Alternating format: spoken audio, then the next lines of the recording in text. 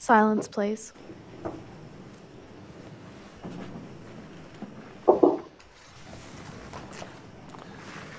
The Royal Commission is now resumed. Good morning, everyone. This is the fifth and final day of this Public Hearing 24 on education for children and young people with disability. We shall commence with the acknowledgement of country, and I invite Commissioner Mason to make the acknowledgement of country. Thank you, Chair. We acknowledge the First Nations people on the land on which this Royal Commission is sitting. We pay respects to the Ngunnawal and Ngambri peoples. Their land is where the city of Canberra is now located. We also pay respects to the Wurundjeri people of the Kulin Nation, where the city of Melbourne is now located. We pay deep respects to all elders past, present and future, and especially elders, parents, young people and children with disability. Thank you, Chair. Thank you very much. Dr. Crosio-Barlow, thank you very much for returning to continue your evidence today. I shall now ask Ms Bennett to continue the questions that she wishes to ask you. Thank you. Thank you, Chair. Before we begin, Dr. Crosio-Barlow, I'd just like to clarify a few matters from yesterday's evidence. You told the Commission that the Chief Executive's power to direct a student to be enrolled in a particular school hadn't been used. Under notice produced in March, South Australia indicated in response to a question about that power that a manual review of the data held by the Office of Chief Executive for the period between 2015 to 2020 was undertaken. One event was recorded during this period, and that was for a student with disability. Is that the correct position? Yes. Thank you. And that manual review, are we to take it from that there's not a central repository of the data concerning the use of that power? The central repository is through the correspondence system, and so it requires a manual examination of the correspondence system. So there's not a tag for the use of that power specifically? No. No, thank you. There was another correction that you wanted to make in relation to the review process that you described. Can you tell the Commissioners what you'd like to correct about your evidence from yesterday? Yeah, absolutely. So yesterday I think you asked me about how do we make sure that special schools are engaging with peer-aged and community in general, and I said that that would be looked at through the external school review process. It can be looked at through the external school review process, but this external school review process involves the selection of particular areas to inquire in, and so it may not always be looked at. So it can be, not would be. Thank you. Dr. Crosio-Barlow, have you been following the evidence of the Royal Commission this week generally? Yes. And have you been following the earlier hearings as they relate to education? Yes. So you watched the evidence of Ms Kim Langcake and the person we've referred to as Isabella? Yes. And are you able to offer reflections on how that evidence impacted on your perspective of your role and the importance of your role? Yes. I think one of the things that I really took away from the evidence of Ms Langcake and Isabella was the extraordinary challenge of achieving a consistently high quality experience, and that language around sliding doors moments and the markedly different experience between teachers and then between different settings really crystallised for me the significant challenge that the department has in ensuring a high quality experience in every classroom, in every school.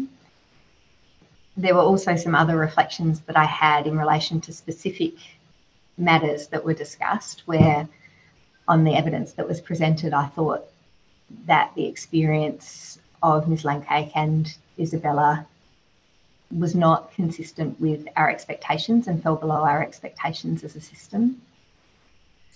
And is it part of your aim to shift the system so that experiences like that aren't repeated into the future? Absolutely. And is the framework that you've provided overnight, the indicators framework for children and students with functional needs, is that a key piece of work in that transition, if I can call it that? Yes, absolutely. And did that arise out of an independent inquiry or review? No, it arose out of the work that I initiated on entering into the role on what we call the 1 in 4 reform agenda. If you'd like, I can speak a little bit more about Well, what that. prompted the 1 in 4 reform agenda?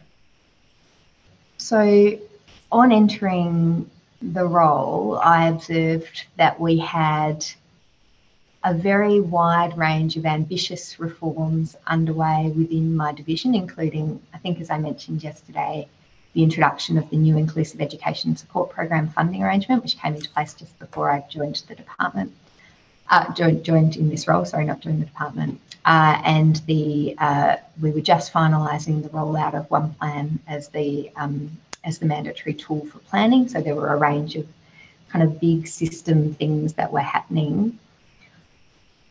My observation was that those levers were necessary but not sufficient.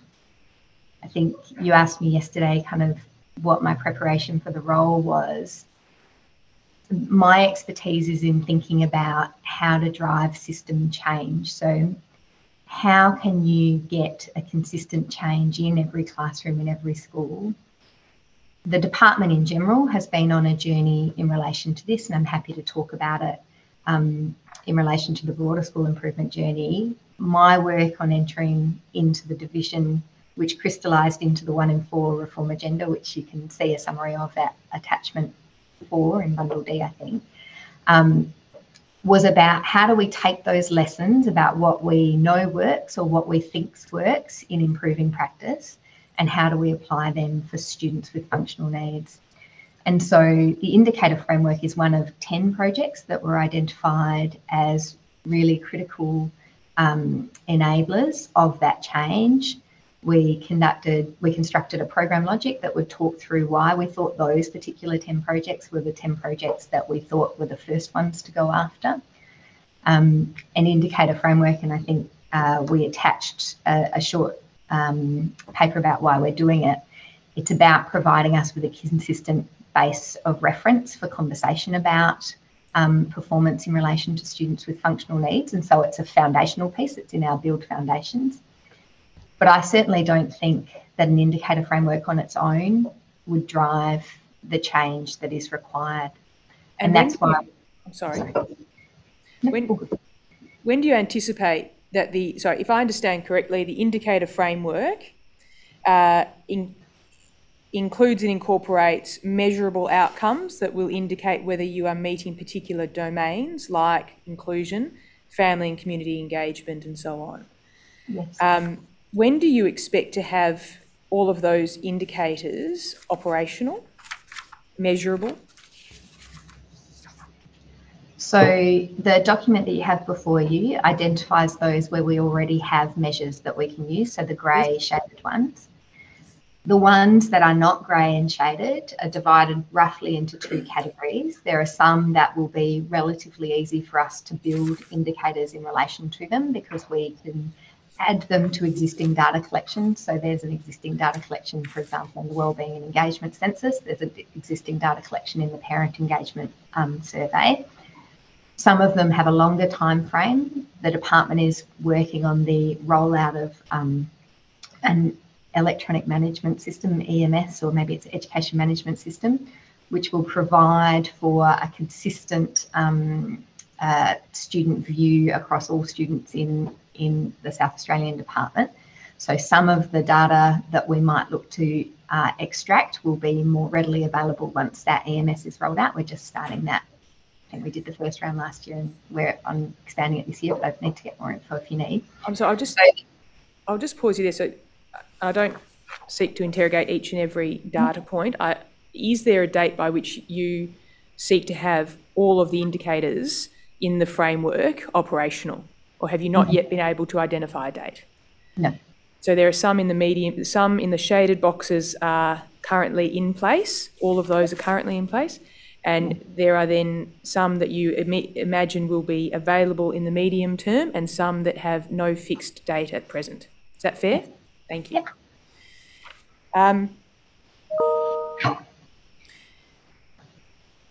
We spoke a bit before about the witnesses who have given evidence this week, and you'll recall the evidence of Isabella, and she talked about the concern that she has around starting the transition planning for her child. At what stage does the department start planning transitions from school to post-school life for children with disability or functional needs? So the department has a careers strategy that outlines the department's expectations for thinking about the future for all students, including students with functional needs. And it articulates that from the very entry into high school, there should begin a process of thinking about a child's destination. But obviously it's quite small at the beginning and it grows as students go through their high school experience. We would expect those conversations to be captured in a Students One plan, and we would expect that certainly those conversations would be happening in Year 10 as you begin to translate into what in South Australia is referred to the South Australian Certificate of Education, which is the Year 11 and 12 program. So Year 10 is when the process should start, is that right? And you've got a document at tab 21 of your statement that is entitled Pathway to Post-School Life. That's NDIS branded, if I can put it that way. And it says in the subtext, co-design and engagement team. Can you go, I won't bring this up on screen, Commissioners, but could I ask Dr. Crozabarlo to go to page 0189 of that document, headed Transition Programs? Yeah. And if you like, the branding changes at this point and we go from NDIS branding to perhaps not NDIS branding. Is this contribution to the document from South Australia? Yes. And so is this document co-authored by NDIS and South Australia together? I would need to check with the team that produced it. I'm not sure whether the document is co-authored, but certainly the parts that are branded South Australian are authored by South Australia. Well, they're branded student pathways. Is that South Australia? Yeah, sorry. I see. And so that's the South Australian specific element to the transition pathways. Is that right? In this presentation, which Yes. I understand was a presentation provided then to a group of students, then yes, in this presentation. And who's that given to? Who's that distributed to? I would need to refer to my statement to check which particular students this was given to, but I see from the cover that it says a session for young people in years 10 to 12 and the people who support them. But you're not sure, if, as you sit here now, whether that's rolled out consistently or if it's a one-off presentation? So my understanding is that there are offers made for those presentations across all of our special settings, so yes. All of your special settings, is it made across mainstream settings? I'm not aware. You don't know, or is that? I don't know.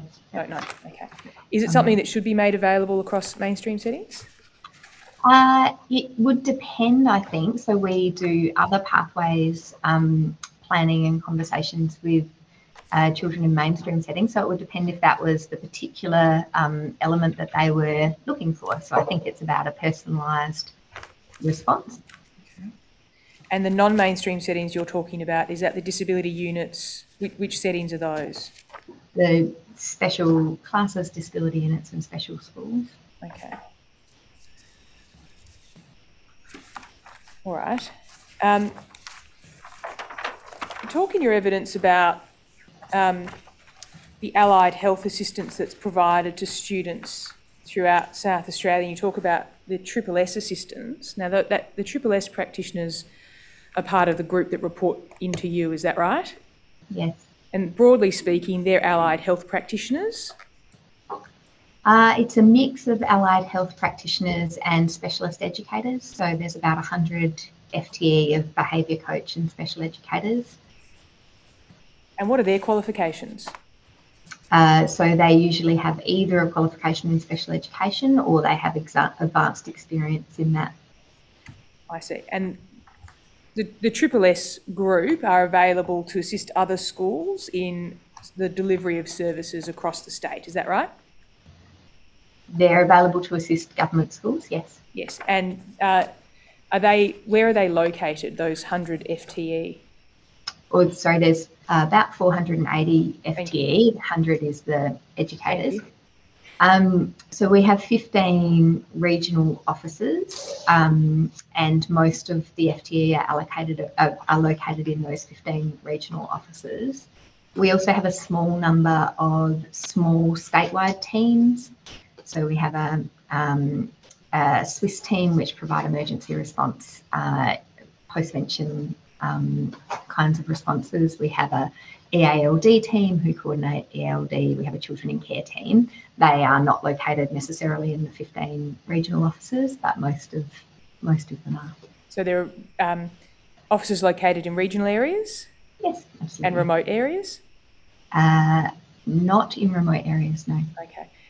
How's the access for remote areas to these services managed? Depending on what you mean by remote areas. So, for example, on the APY lands, which is probably the most significantly remote area in South Australia, we have a fly-in, fly-out presence, but we also provide intensive support to the education staff on site. So it sort of depends on where you mean. Well, taking that example, you've got a fly-in, fly-out presence. Does that mean the Triple S fly in and fly out on demand, or do they do that proactively? I would need to check. Okay. And is the document at tab 9, that's the document that identifies and outlines the model of delivery by those Triple S officers? That's the overall service model. If you're looking to understand the actual specific services that are offered, the better document is at 23, which provides the catalogue of services. So that's the forward-facing document that schools would look at in determining how to seek advice and support. Thank you.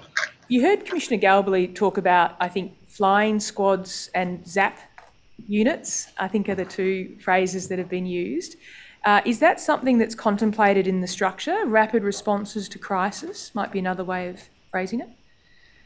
So we have two existing teams that can perform that function. It sort of depends for what purpose. So as I say, we've got a Swiss team, which is a social work intervention support service, and they might provide intensive support in relation to mental health in particular following an incident on site. So they are a fly-in, fly-out kind of ZAP squad in that context. We have recently established a self-regulation team, which is a really interesting model that we're trialling to see the impact of. They're about providing intensive proactive support to schools who have identified that they have a real challenge with supporting children to co-regulate and then self-regulate as they get a bit more capable of that. In addition, and I have been thinking about Commissioner Galbally's suggestion because I think there's something really interesting in it. One of the things that we offer out of our IESP team is that when a school is really struggling to identify and implement adjustments for learning, we will often have a senior member of the IESP team go and sit down with the school leadership and support the school leadership in thinking about how are you planning out your waves of intervention if we're using the RTI language. So what are your universal interventions? What are your targeted interventions? How are you doing that? And what upskilling would you need to provide to your teachers to support that? And then what external assistance might you want to access from student support services in support of that?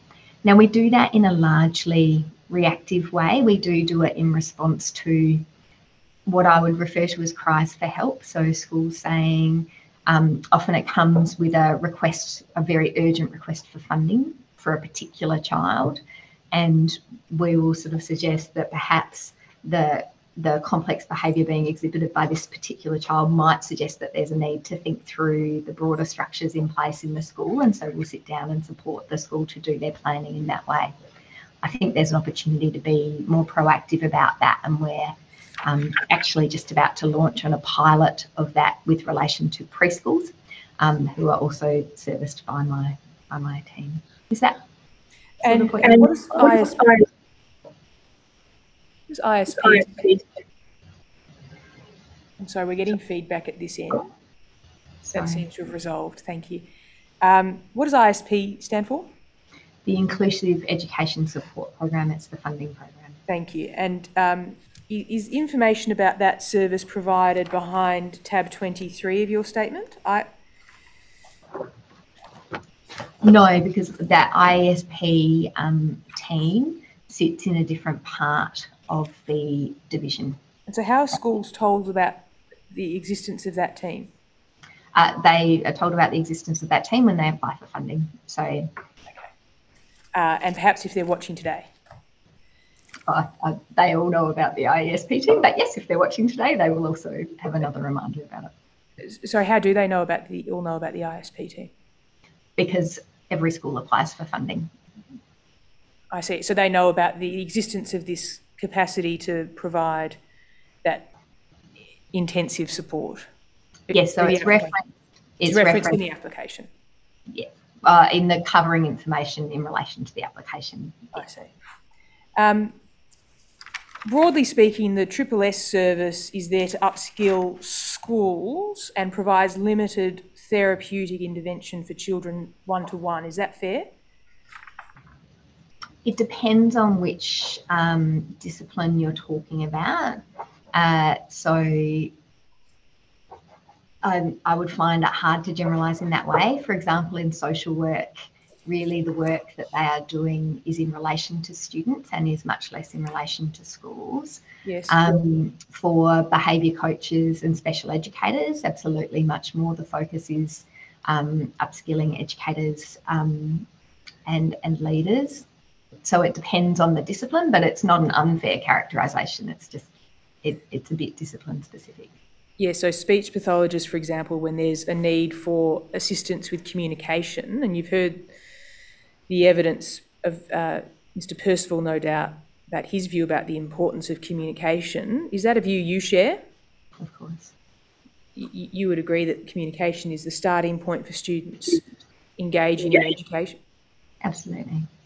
And so where is the school environment providing access to those sorts of speech pathology services one-to-one, or does that come elsewhere? So I think, as you heard from Mr. Percival's evidence yesterday, it is somewhat of a complicated landscape and depends a little bit on what services a child is accessing outside via NDIS, and I think that's referenced in the catalogue of service. It talks about the role of the speech pathologist in considering and navigating external service providers.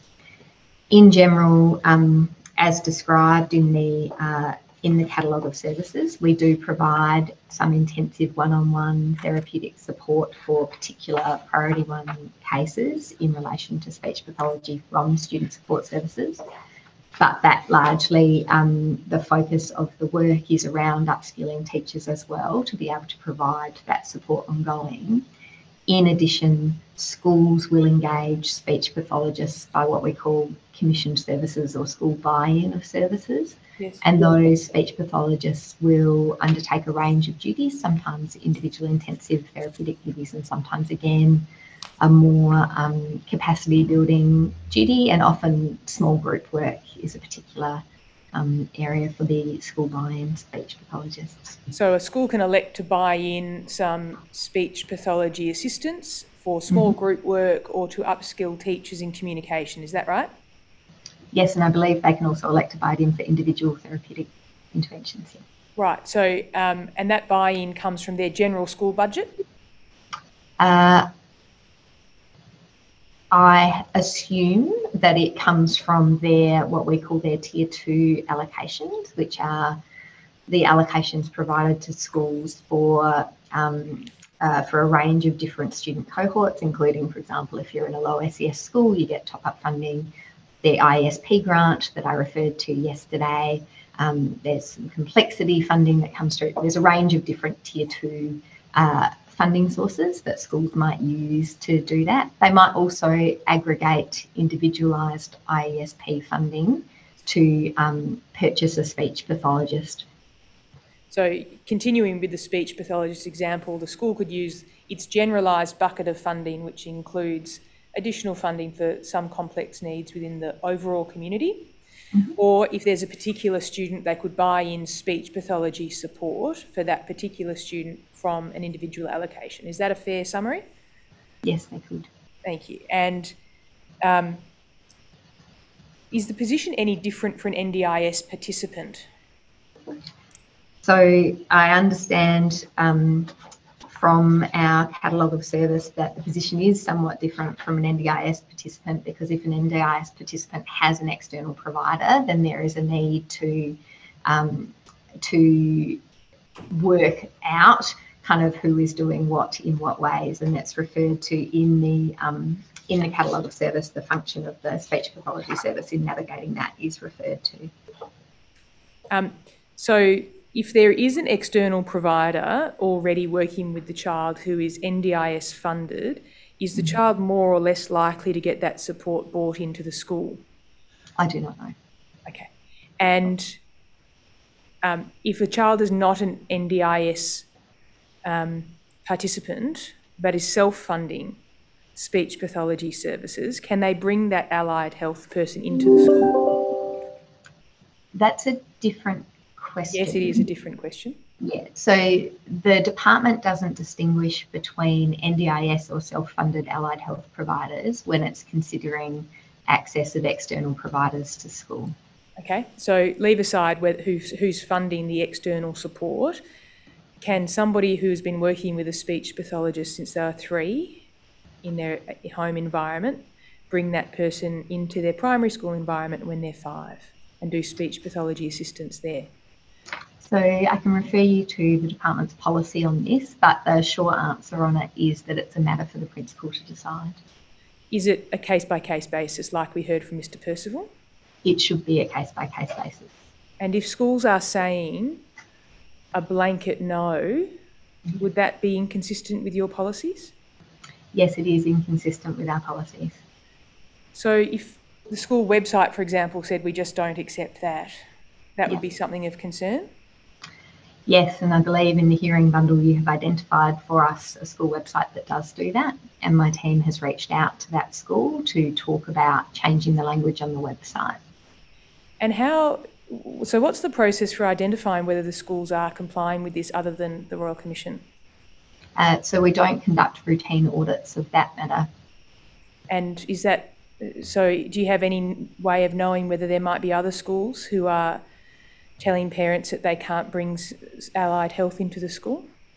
We hear feedback from parents about that, and when that comes to us, then we follow up with the schools to understand their decision-making process. And is there a process that doesn't depend upon the parents to do that? No. Okay. Is that something that might need to be looked at? There is a constant challenge in systems like education in thinking about how tightly do you audit every single policy at every single moment versus how much do you do a sampling audit. So I think there is an opportunity to do a sample audit in relation to this.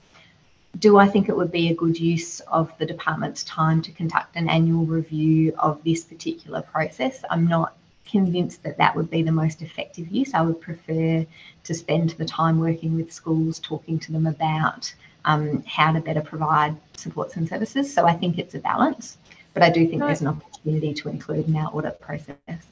Is talking to families about the way that you can improve the processes something else that you think would be a good use of time? I think that's a much better use of time, and I think that that's been something that I also reflected on listening to the testimony this week and then thinking about your questions yesterday, I do think that there's and is that something that, sorry to interrupt you, is that something that you've had the opportunity to do so far in your role? Speak to families? Yes. At the times you spoke yesterday about the visiting various sites, have you spoken to the families at those sites? The families weren't present when I visited the sites. No. So it's just the students in class? Yeah. And so have you had the opportunity to speak to families in what environment have you had the opportunity to speak to the families?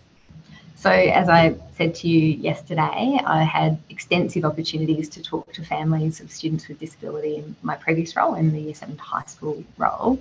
And in this role, I haven't had any formal opportunities to speak to families with, because the various forums where I might have had those opportunities have not been face-to-face forums. Commissioner Mason might have a question around it. Just had a question. Have you had a chance of speaking with families on the APY lands? No, I haven't. Okay. Is that in your agenda for the next little while? So it can be. I think one of the questions for us is to think about where the decisions are being made and who the right people to engage is. I'm really conscious of not kind of just walking around and engaging with communities without a purpose on that engagement. So we have a formal structure in relation to the APY lands. It's called PYEC. It's a formal structure for engaging with families and communities in relation to the APY lands. So if I was in the APY lands, of course, I would want to talk to families while I was there, but I would want to have a purpose for that engagement. And of course, the members of the PYC are also family members of children on the lands as well. They really are. Yeah.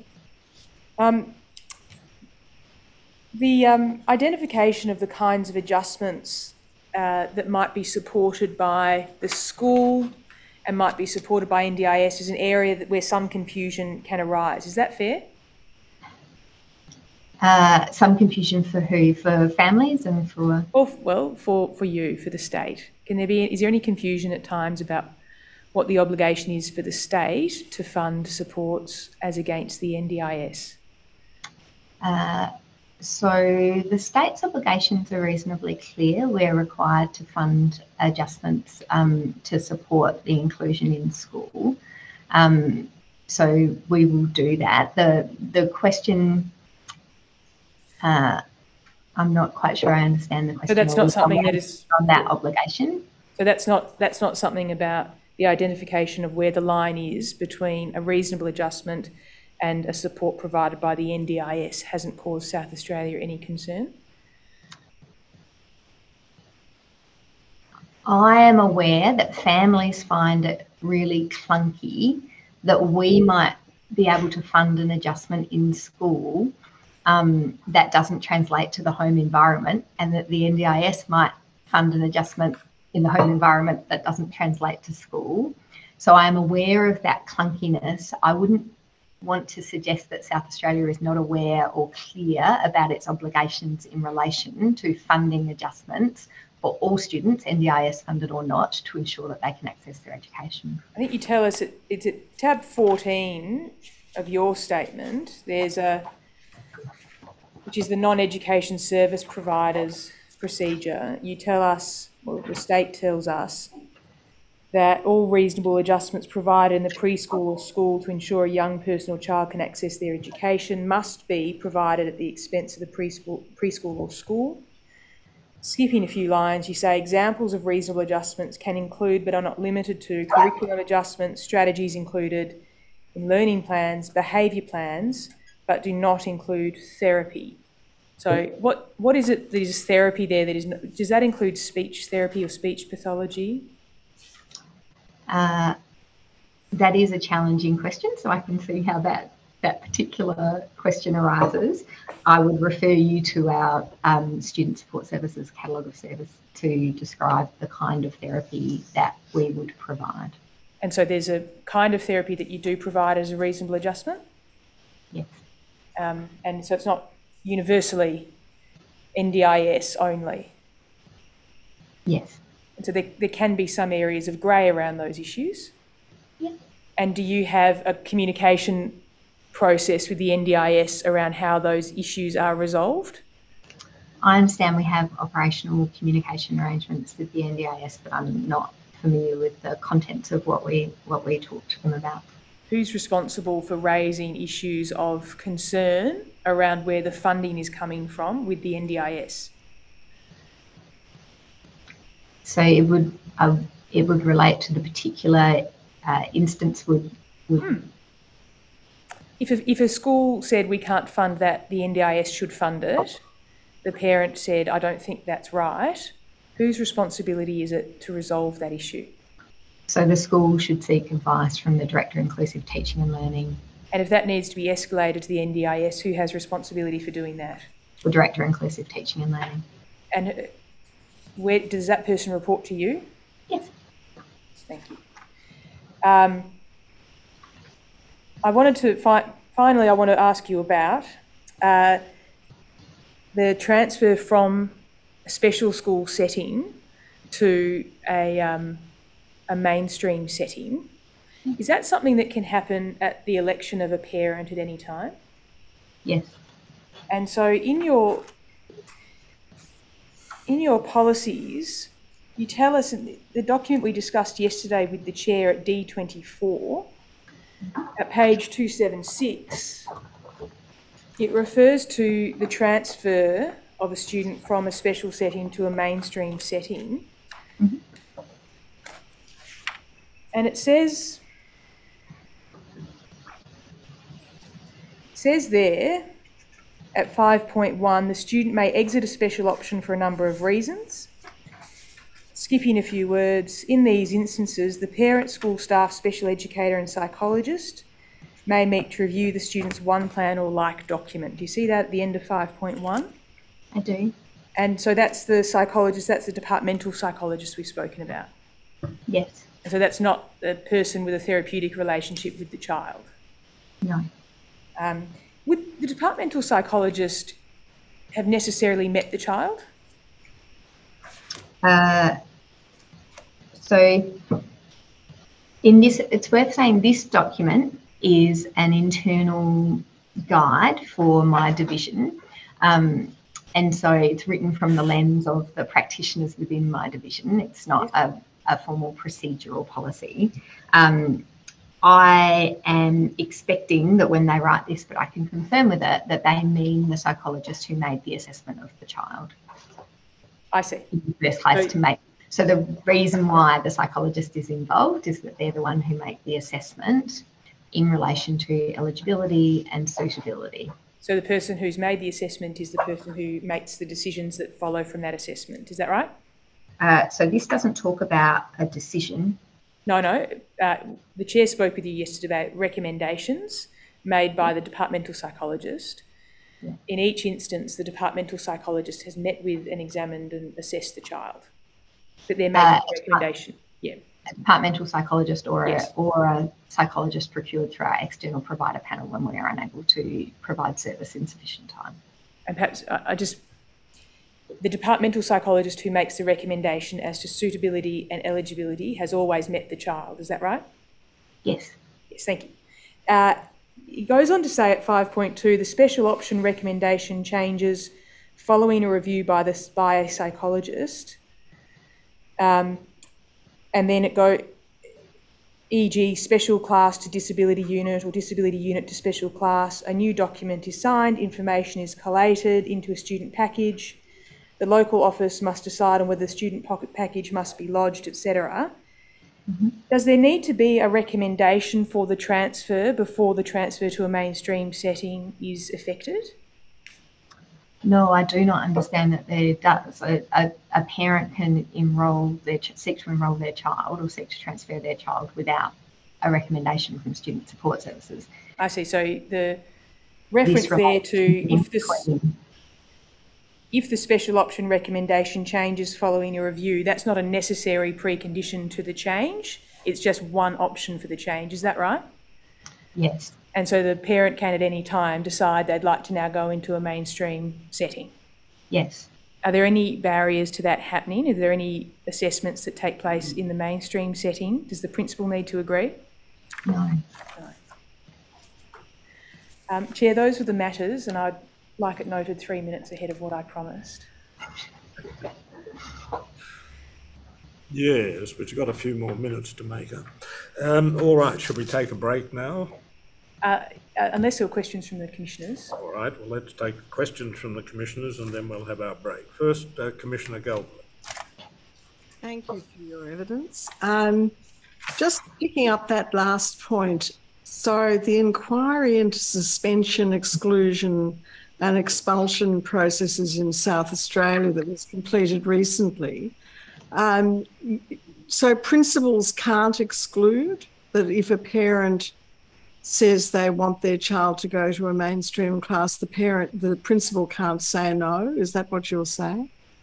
So acceptance of enrolment is subject to the enrolment procedure, and a principal cannot deny enrolment on the basis of disability. It's part of the requirements under the Disability Standards for Education. So this report, which what's the status of it and what's happening with it? So Professor Graham undertook that report in 2019 or 2020 from memory, and made a series of recommendations. The former minister made a public statement in response, which included committing $15 million in additional funding over 4 years to implement some but not all of the recommendations of Professor Graham's report. The best summary of that is available if you look at the document at document 4.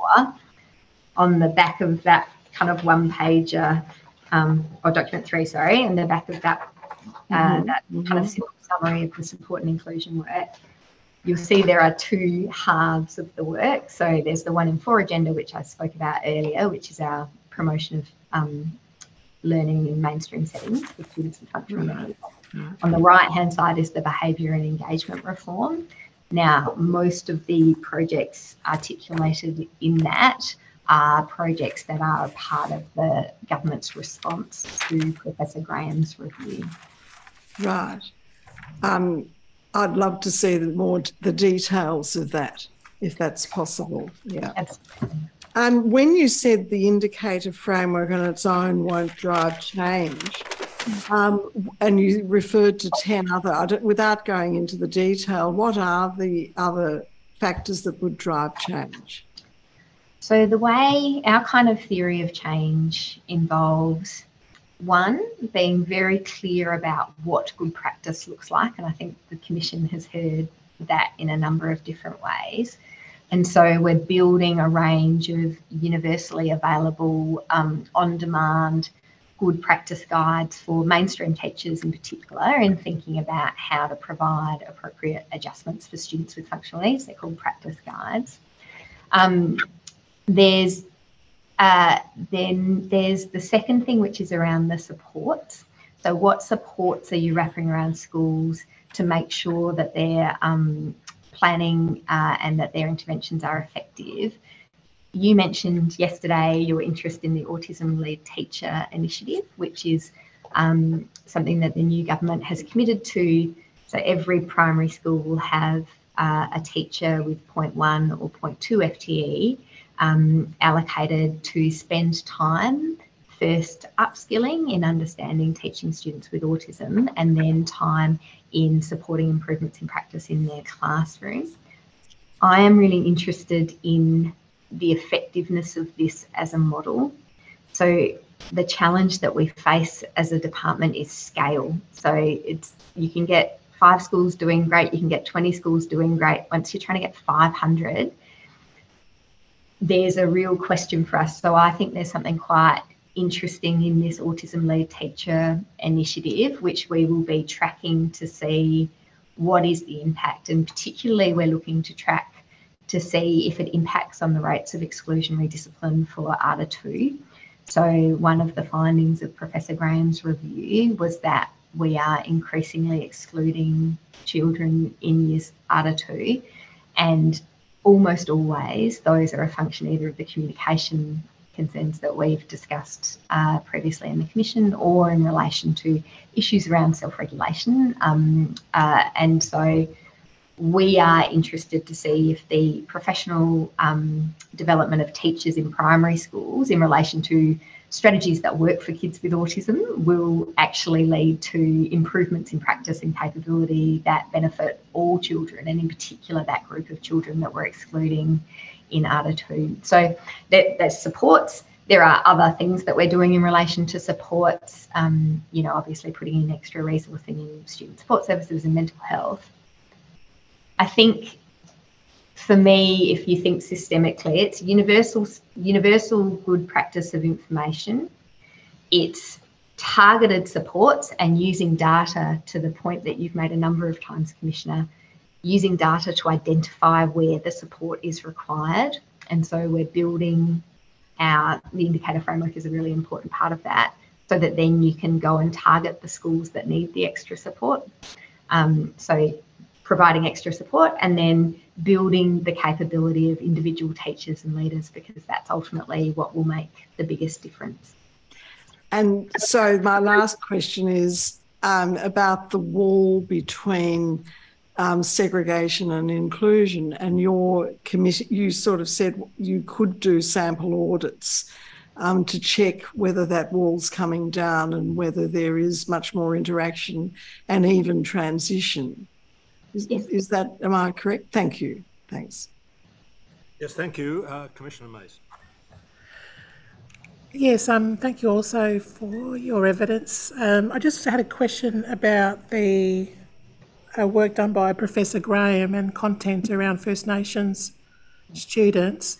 And I understand there is a bit of information there in that document, and also interested in how that has informed the indicators framework, because just looking at it, the non-shaded areas are very ambitious, and thinking about the settings where First Nations students with disability are in South Australian metro and regional and remote areas. Just your feedback on that.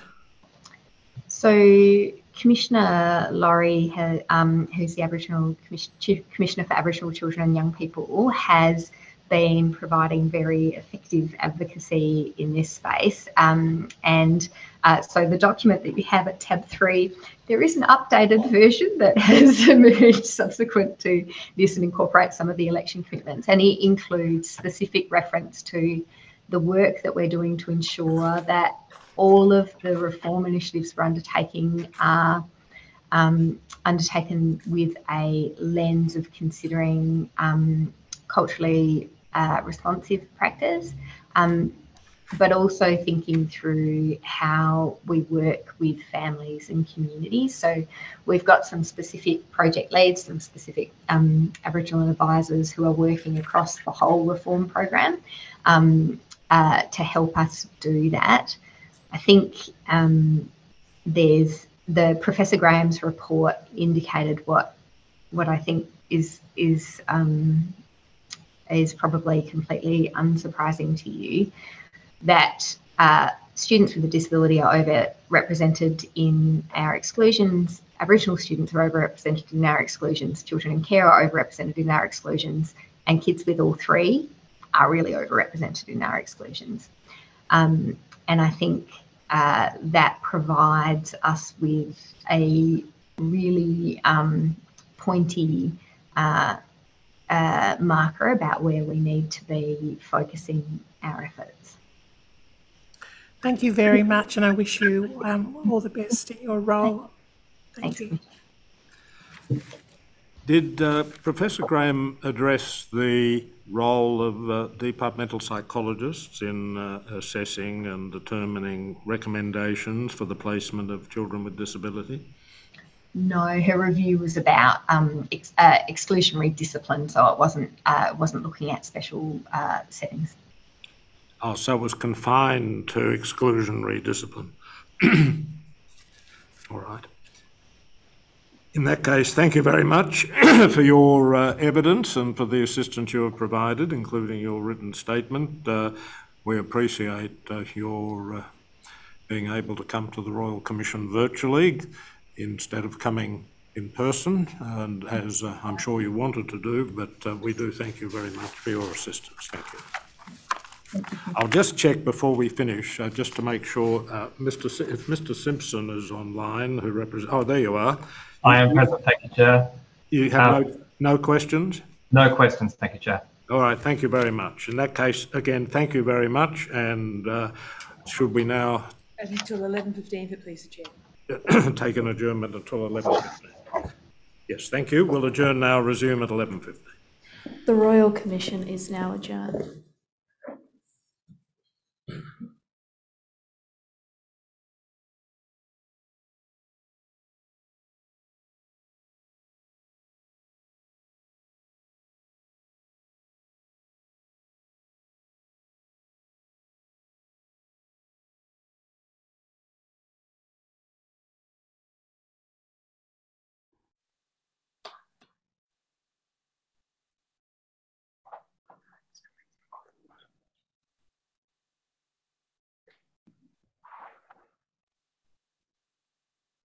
Commission is now resumed. Yes, Ms. Eastman. Thank you, Commissioners. Our next witnesses, you'll see on the screen, Katie Coulis and Alexa, which is a pseudonym. And Commissioners, you'll recall Katie Coulis participated in public hearing 17.2, our Hobart hearing. And you'll remember that Katie represents the Yellow Ladybugs. The Yellow Ladybugs is an autistic-led non-government organisation with strong bridges to the community. And the Yellow Ladybugs are dedicated to the happiness, success and celebration of autistic girls and women. The Yellow Ladybugs has been running the ADHD and Autistic Minds Conference over the past 2 days. So we are very grateful that they, after a number of, or 3 days conference, I think, to be able to join us this morning. Commissioners, we've put up a content warning, and the evidence that you're going to hear this morning from Katie and Alexa may be confronting and distressing for some people. They have given their affirmations, and the way in which we're going to conduct this part of the evidence is I will hand over to Katie, who's prepared a presentation that she'd like to read. Then we'll turn to Alexa. Then we have a short video that the Yellow Ladybugs would like to share with the Royal Commission with some concluding comments, which you will see when we get to that, and then to the Commissioners if they've got any questions. So that's the proposal. So Katie, a very warm welcome. Just before we start, Do you want to? Yes, can I thank you very much, Katie, for coming back to the Royal Commission to give evidence again. We very much appreciate your doing that, as you did, I think, in public hearing 17. And Alexa, thank you too for coming today and for giving evidence, and we look forward to hearing what you have to tell us. So thanks again, and I'll now hand over to Katie, as Ms. Eastman indicated. Thanks. And just we've pointed out that Commissioner Galbally is also on the screen as well, yes. And that there's 2 commissioners here in the hearing room in Canberra. Yes, Commissioner Galbally is joining the hearing from Melbourne. You can see her on the screen, and of course Commissioner Mason is with me in the Canberra hearing. All right. So Katie, over to you. Thank you. Thank you, Kate, and thank you, Commissioners. I have previously introduced Yellow Ladybugs and our mission, so I'm going to jump straight into the evidence for today's hearing. So on behalf of Yellow Ladybugs, we are drawing on the schooling experiences of our extensive community of autistic girls and gender diverse students and parents and carers. And Yellow Ladybugs considers that at a high level, we continue to fail this community across Australia in their education. Autistic girls and gender diverse individuals are often particularly disadvantaged due to their more internalised autistic presentation, whereby they mask well and appear to be coping. Their disability and their specific needs are often hidden, which serves as a further barrier to accessing the supports they are absolutely entitled to at school. No doubt you've heard from many people throughout this hearing of extreme injustices throughout your week. and extreme examples of failing autistic students. And whilst these stories are imperative, we want to share a different perspective about the everyday injustice of being overlooked, the trauma that comes from having invisible needs and not being disruptive enough to get support. In these common situations that cause long-term trauma, which takes decades to unpack. And I am angry. I'm determined to change things, especially as you said, Kate, 3 days of listening to 40 neurodivergent people share their stories at our conference. And do you know what the common theme was? Trauma. One after the other, we heard from brave autistic women and gender diverse people share their experiences growing up in a school system that favoured the neuro majority, that was designed and set up to change who we are naturally. They shared their experiences of being doubly marginalised as growing up or socialised as girls, often overlooked because we are just less disruptive, but we're holding so much under the surface that came at a cost later years tenfold. But what else did I hear? I heard that when we know better, we do better. There were parents, teachers, even autistic individuals there crying out of guilt. And I said, no, don't cry. Let's not be guilty about what we may have done wrong in the past. Let's only cry if we still do it knowing better. So yes, I'm angry, but I'm also hopeful. I felt the collective energy in the room and I sensed an uprising. We won't be overlooked anymore. We won't be forgotten. We will not accept any types of neuroconversion therapy. The ABA or social programs designed to make us less autistic and more neurotypical. Why should we stand for this any more than our gay community should, who were subjected to gay conversion therapy so many years ago? We are saying no more. I know there's a groundswell growing. We are changing things from the bottom up. We are coming together and saying enough is enough. Things have to get better. And like any other movement on inclusivity and acceptance, we need to make the neurodiversity movement understood on a curriculum level. When students are young, we need them to understand and celebrate different brains, just like any other difference they learn about at school. We need to make unique the norm.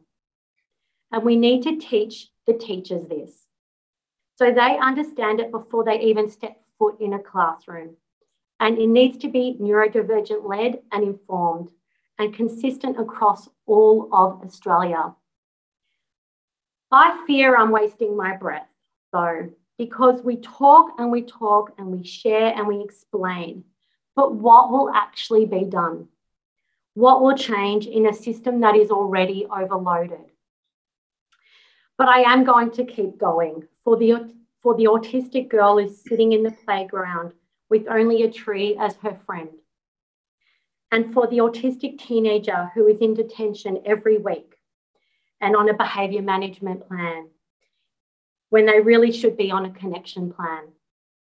Like in my children's case, for the autistic girls who don't get the support they need in mainstream school, don't get access to a specialist school, have to go to a Catholic school when they're not even religious to get support.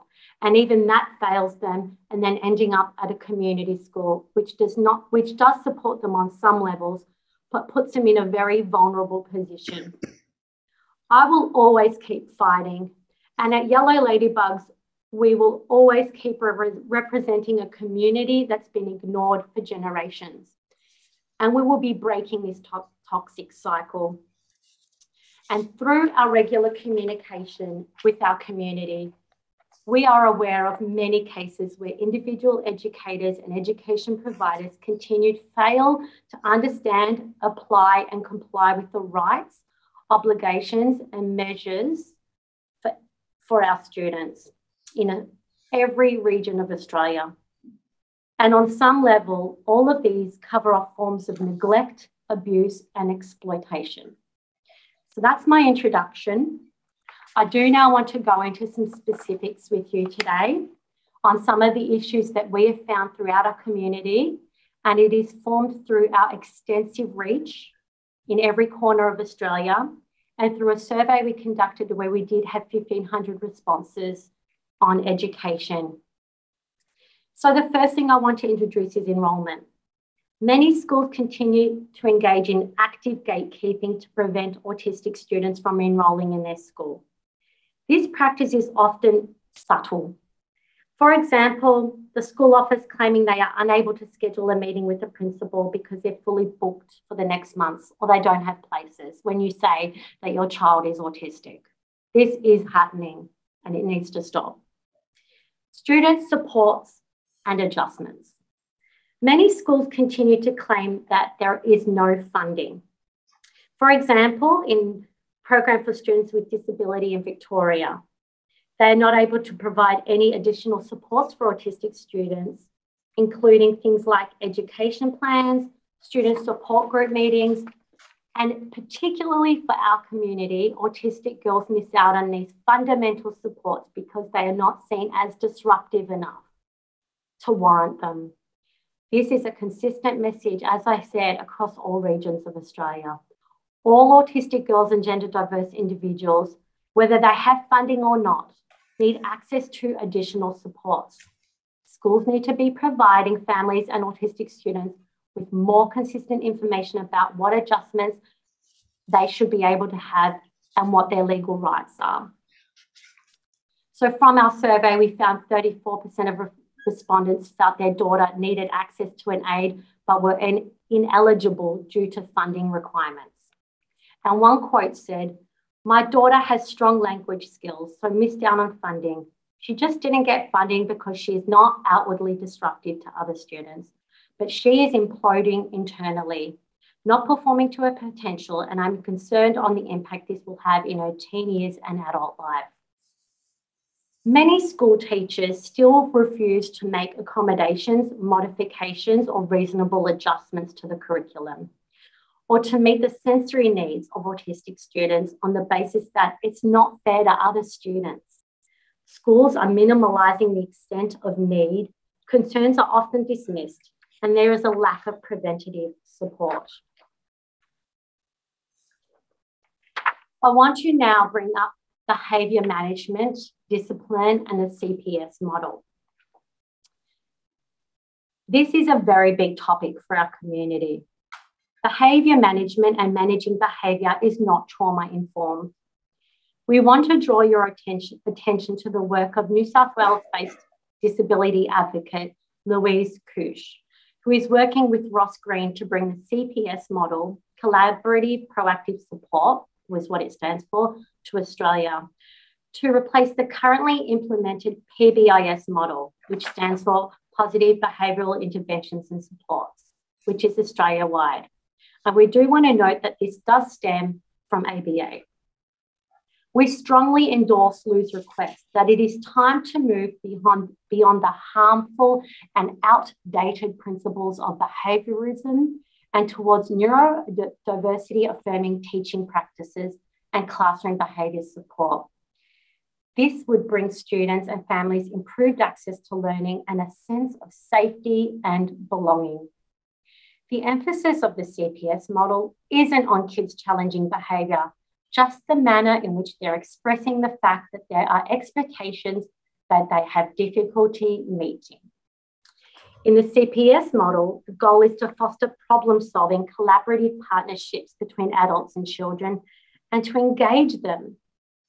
It's non-punitive and non-adversarial. It decreases the likelihood of conflict, enhances relationships, improves communication, and helps children and adults learn and display the skills on a more positive side of human nature.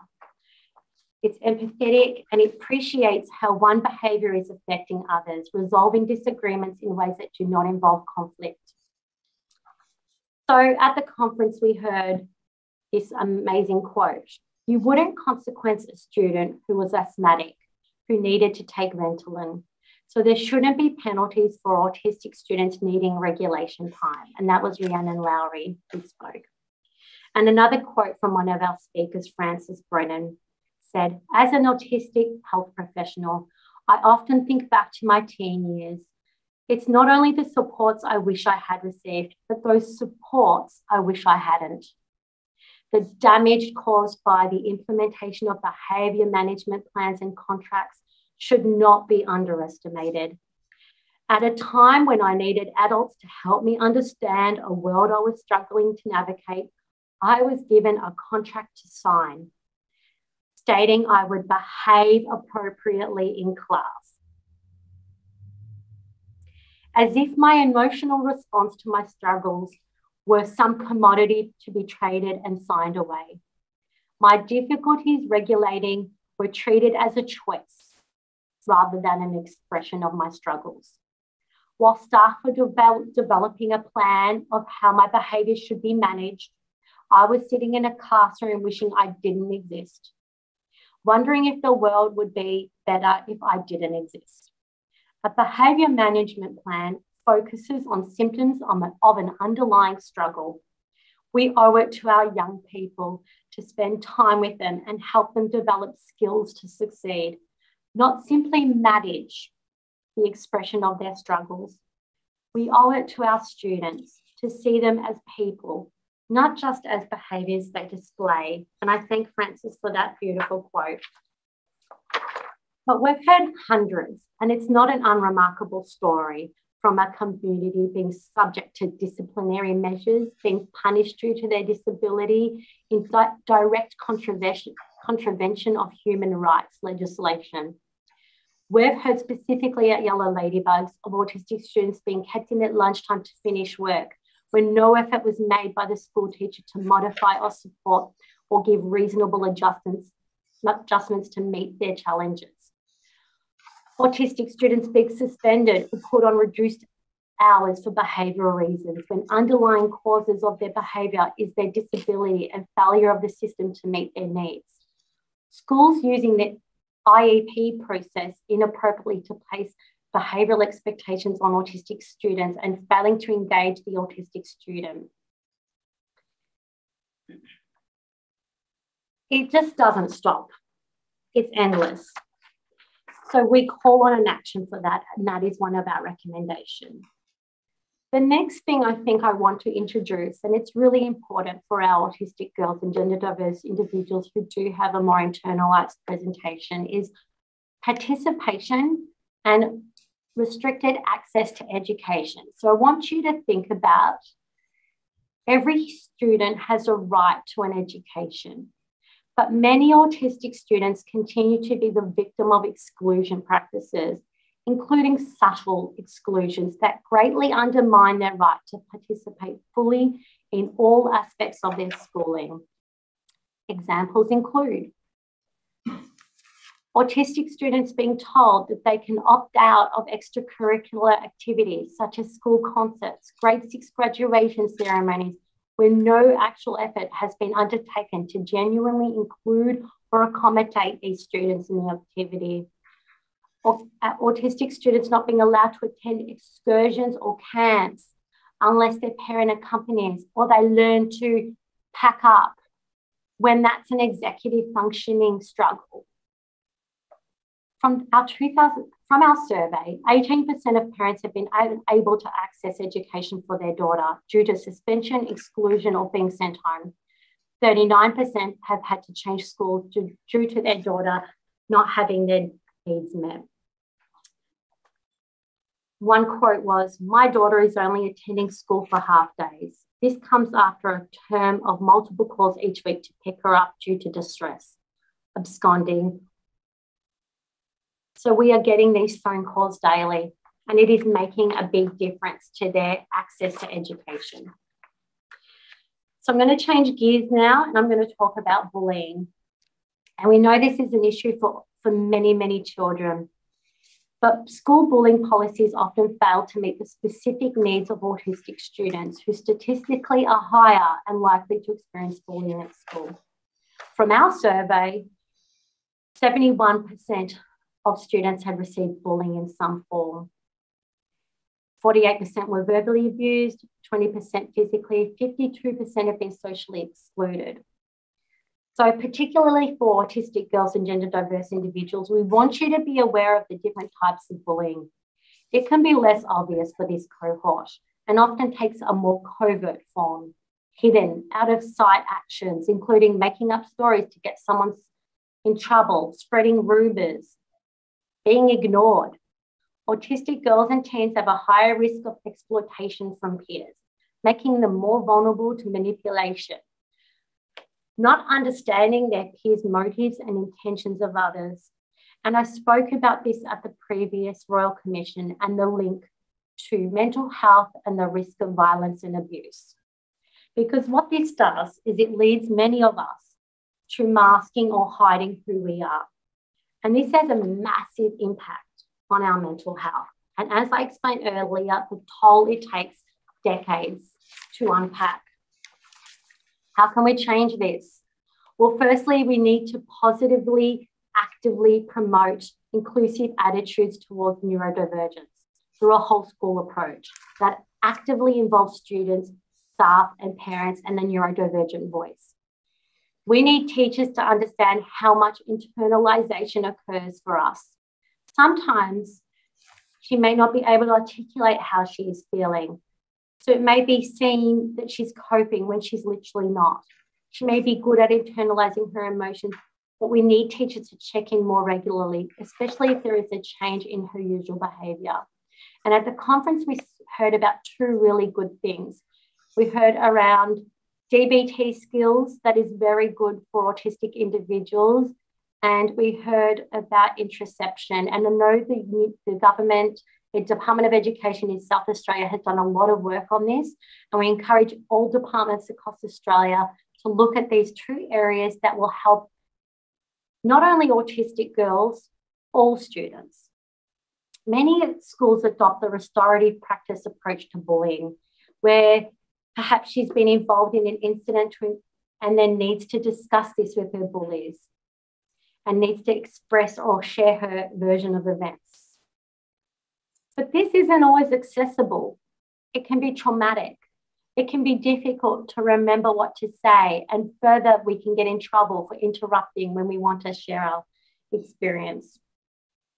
We need lunchtime structured activities such as drama, music, art, reading groups, which they can participate in when they're not coping in schoolyard or need time out from friends. We see that autistic girls have low self-esteem and may think that they're being excluded, and it's because it's their fault. We need to help her understand that she's not doing anything wrong and that repetitive bullying or excluding behaviour is never her fault. We need to ensure that she has a safe person and a place, a teacher, principal, support staff, or trusted friend she can access if she is being bullied. There's a lot more I can talk about this, and we've spoken to, as I said, around this. So if you do want to look up our previous talks, please do so. I'm going to shift gears again and talk about flexible education, because we want a national approach to providing more flexible options for education for autistic girls and gender diverse students. And homeschool is one of the options we see our community access. And whilst many parents choose this because it's right for them for a variety of reasons, we know that some of our families are forced into this option as a last resort to protect the interest of their child. There are many examples of children, particularly who have experienced rapid improvement in mental health because of this. We want to make sure that there's more support for this community. We want more flexible options. And during lockdown, Yellow Ladybug surveyed our community on the experiences of remote learning, and the submission based on 57 responses was that it highlighted a lack of specialised support for their child in the classroom. The experience put a spotlight on the extent on which the current education system is failing to provide flexibility, particularly those with hidden needs, who are being disadvantaged both academically and in terms of their well-being and engagement. The survey also highlights that some autistic girls experience less social anxiety and sensory overwhelm in not having to deal with the classroom pressures. Some parents observe that they have been asking for a more flexible home-based approach to education for their child for many years, and it only took a pandemic to receive it. The remote learning experience has demonstrated that this type of schooling option is feasible and should be made available going forward. Remote and flexible learning has highlighted the fact that there is not a one-size-fits-all approach when it comes to supporting our students. It has confirmed the need for more flexible and individual needs-based approach. We need to do a lot better at understanding and supporting autistic girls and gender diverse individuals at school, and this commitment to action needs to occur at a national level. I'm nearly finished, so thank you for hanging in there with me. It needs to be consistent across all states. I know we do at Yellow Ladybugs a lot of work with the Department of Education in Victoria, but we need buy-in from all states.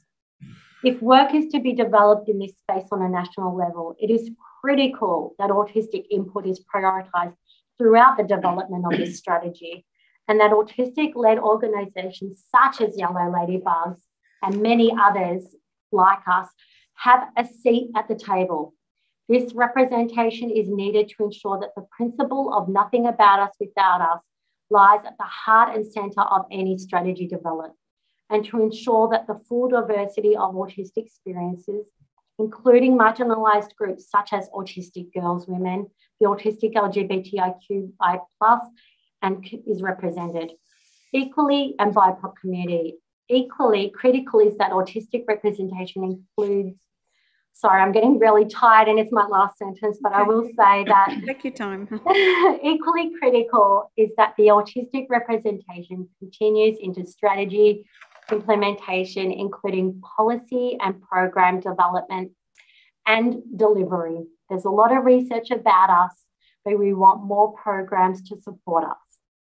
Our recommendation is to fund, involve, and partner with organisations like Yellow Ladybugs to implement these stages. We need to see an education system so our community can reach their full attention. That is it for me. Thank you so much. I now want to introduce you to our case study, Alexa, who is mother to Bridget. Thank you. Thank you very much, Katie. And Alexa, are you ready? Yes. Ready? So, Commissioners, Alexa is going to tell you about her daughter, Bridget. And Alexa has looked at our terms of reference and wants to speak to the terms of reference on the topics of neglect, abuse, and exploitation. So Alexa's prepared some notes, and together we'll work through the material. And Alexa, if you need a break or a deep breath, just say, and we'll take it slowly. So let's start. Alexa, you wanted to tell the Royal Commission about Bridget and who she is, what she likes doing, and then we're going to talk about some of her experiences at school. So over to you. Thank you. Yes, about Bridget, I would say she has a hilarious sense of humour. Her number one goal most days is to meet people and talk about life. No topics are off limits. During isolation of ongoing lockdowns, she taught herself how to play guitar.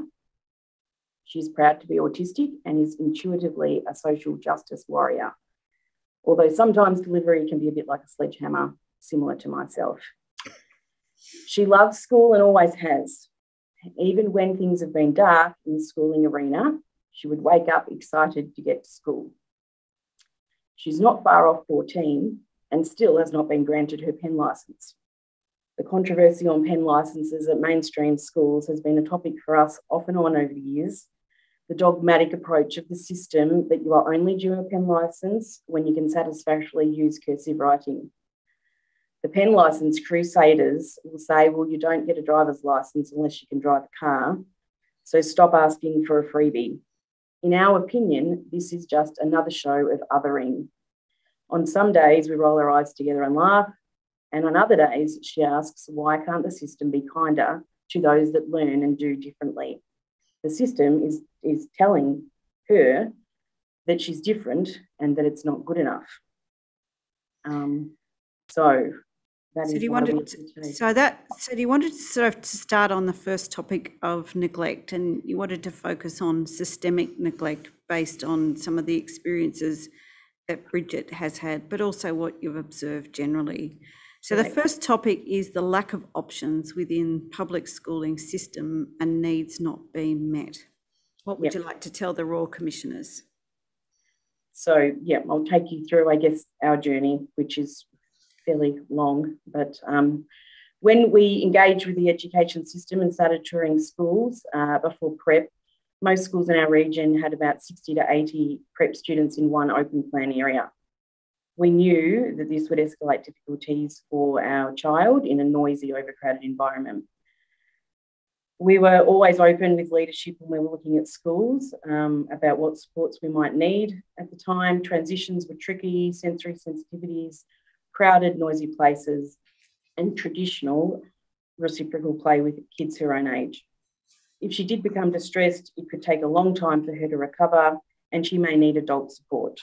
During the recovery phase, she would often need reduced demands and expectations. So we picked a small independent school which offered small classes of about 12 kids, and we were told that they had a more gentle approach to education. Part of the curriculum was a small daily meditation, which at the time we discussed with our daughter and we agreed she might enjoy, and we were focused on the small class sizes.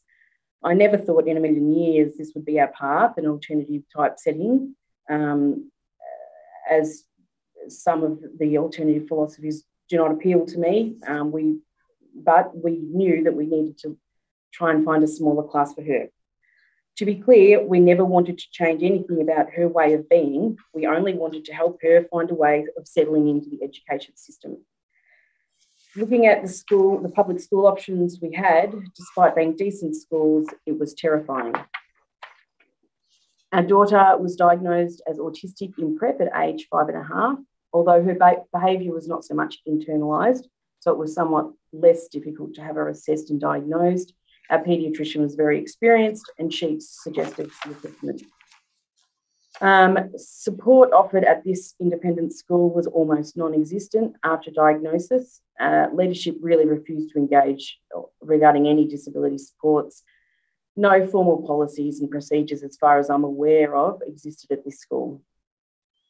We had our own private therapeutic support staff, but we were not allowed to bring them on site. There was no individual learning plan given. Honestly, I don't think they even knew what it was. No meaningful accommodations for school mandated meditation sessions, which were 5 minutes in the morning and afternoon. Instead, we were advised by leadership that happiness leads to resilience and that my child must be very unhappy if she's unable to cope with the demands of school and she should meditate more.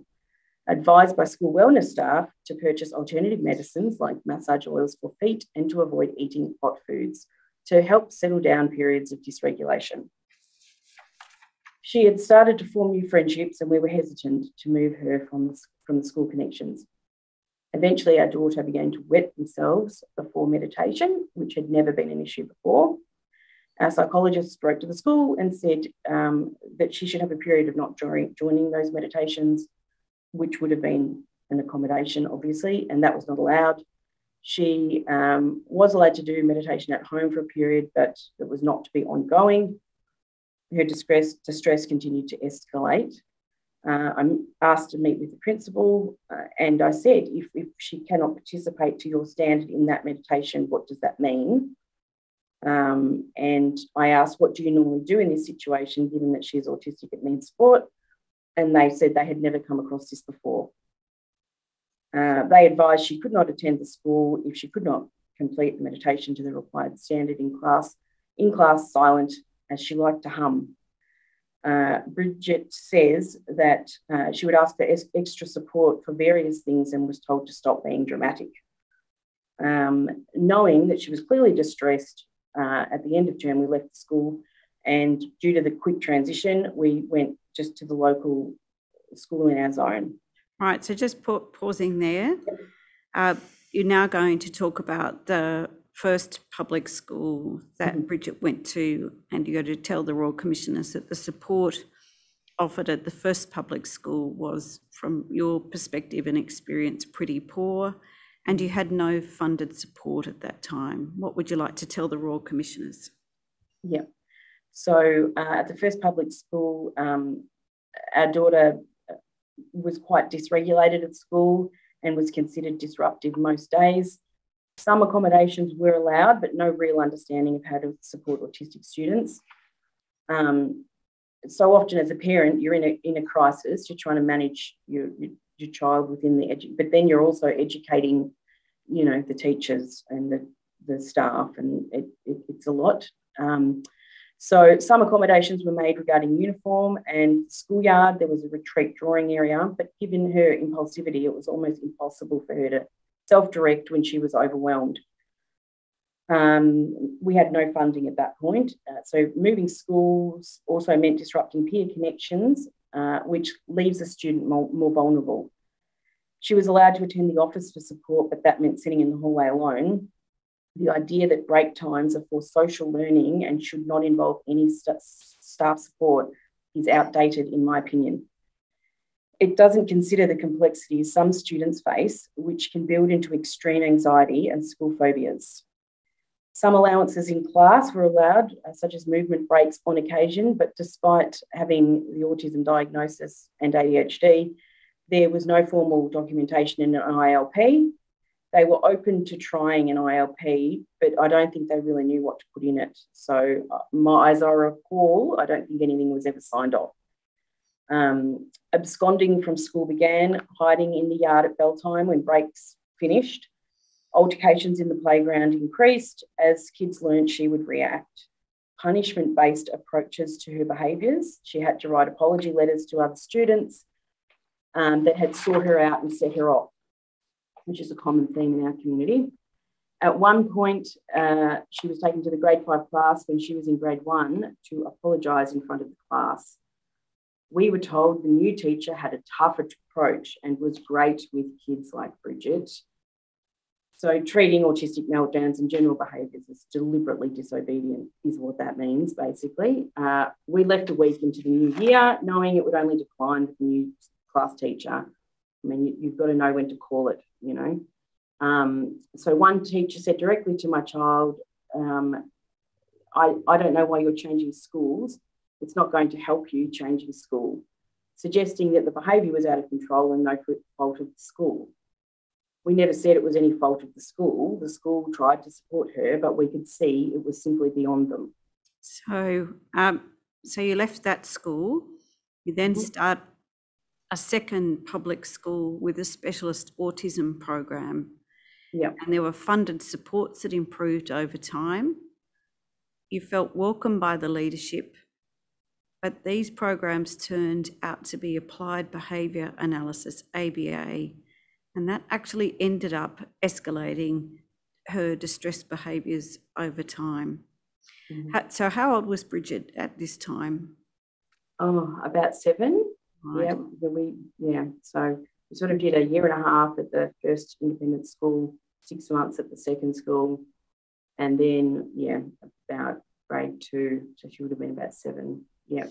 Right, so you want to talk to the Royal Commissioners about these therapies, and you've got quite a bit that you want to say on that, so I'll invite you to speak and read to your notes on this issue. Thank you, Alexa.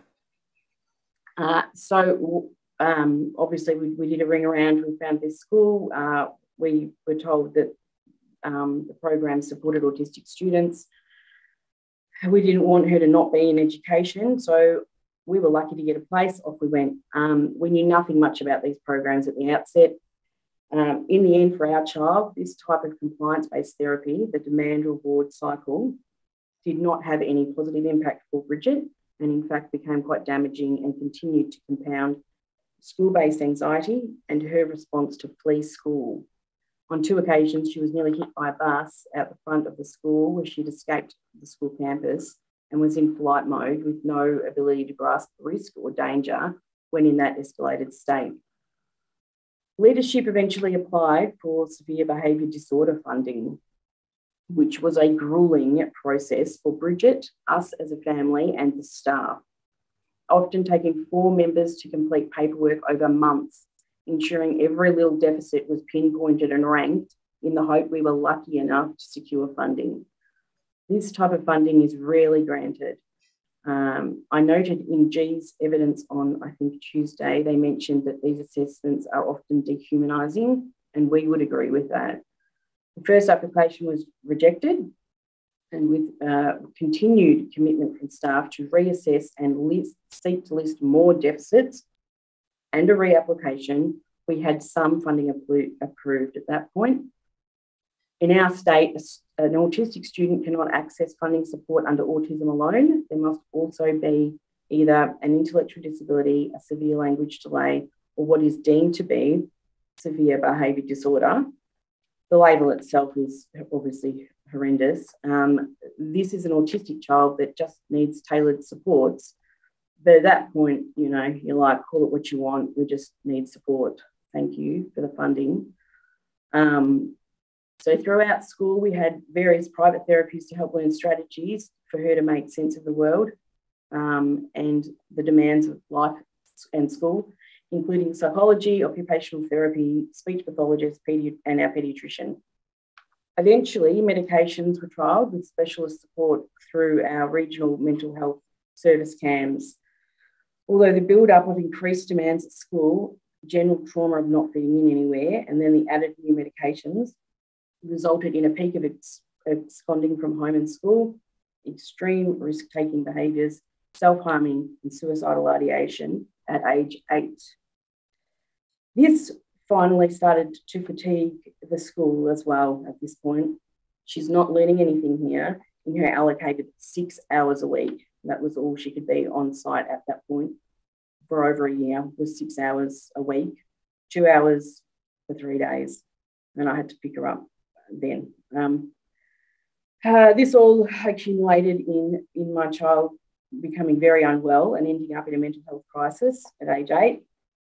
CAMS were concerned about disassociation, and we were admitted for a 4-week inpatient stay with one parent always with her on site. This was at the statewide inpatient unit at the Austin for observation, medication review as well. The paediatric psychiatrist then discussed with us the relevance of pathological demand avoidance, which is recognised in some countries as a specific autism profile. This helped to explain to us why compliance-based therapies, reward charts as a very basic form, would likely be very difficult for our child and may lead to escalated behaviours rather than a supportive measure. Instead, we should try to work collaboratively and offer options around demands. Our first night sleeping at CAMS, I emailed our local specialist school in the dark, sitting in the dark, and asked if there was a vacancy when we were discharged from hospital. That happened fairly quickly, and we were accepted without funding already in place by the previous leadership. We wouldn't have been accepted. I don't know what we would have done. Okay, so this is then the next school. Mm-hmm. So Alexa, I've just got a reminder to slow down for our interpreters. Sorry. So there's so now you've got the next step in Bridget's schooling journey, and she starts to attend a specialist school. So what would you tell the Royal Commission about the specialist school for Bridget? So from the outset, I would say she would not have access to an education at all without this type of placement. Putting aside debates about segregated schools, if a child is going to miss out on education altogether, then there is a need for specialist schools, in my opinion. Knowing that the staff could help work through behaviours with her rather than sending her home, built trust that the school and the staff would not give up on her. This was her school, and they would not ask her to leave. She found this incredible. She really did. This was the first time that she spoke positively about her learning experience. And it seemed to ignite a fire in her that she realised she was actually able to learn at that point. Albeit at that stage, she had missed out on years of learning. When advocates say that segregated learning needs to be abolished, it's my opinion that they don't always consider those students that need the safety of a locked gate. I realise maybe that falls into restrictive practices, but gates are not allowed to be locked in a mainstream setting. And for us, my daughter explains it, that when you're fighting an invisible obsessive compulsive urges, sometimes to run for a variety of reasons, sometimes she needs the knowledge of knowing that they are secure with a locked gate. This is how my daughter describes it. Thank you, Alexa, for talking us through the different schools that Bridget has been involved in. The next topic you want to talk about is sort of some features of the way in which education works for Bridget and what you've seen for other people as well. So can we move to the topic of reduced schooling hours during formative years, the prep to grade 3 results in ongoing learning disadvantage? So this is picking up on that theme that you've just spoken about having missed out on years of learning. What would you like to tell the Royal Commissioners about that? Yeah, so I would just say that for all of her formative schooling years, she had restricted access to schooling, which escalated over time. And by grade 2, she was only allowed to do 6 hours per week. And that went on for about a year, maybe longer. And the only schooling program for autistic students in mainstream school at that stage, I think, was ABA. I can be corrected on that, but I think that's right. And which turned out to be quite detrimental for us and really compounded the feelings of distress leading to that mental health crisis. So in my opinion, ABA should be replaced with a more modern collaborative approach.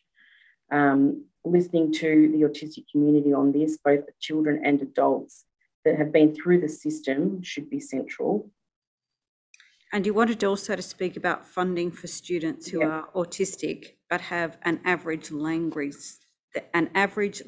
score is limited. What does this mean in terms of how they're assessed?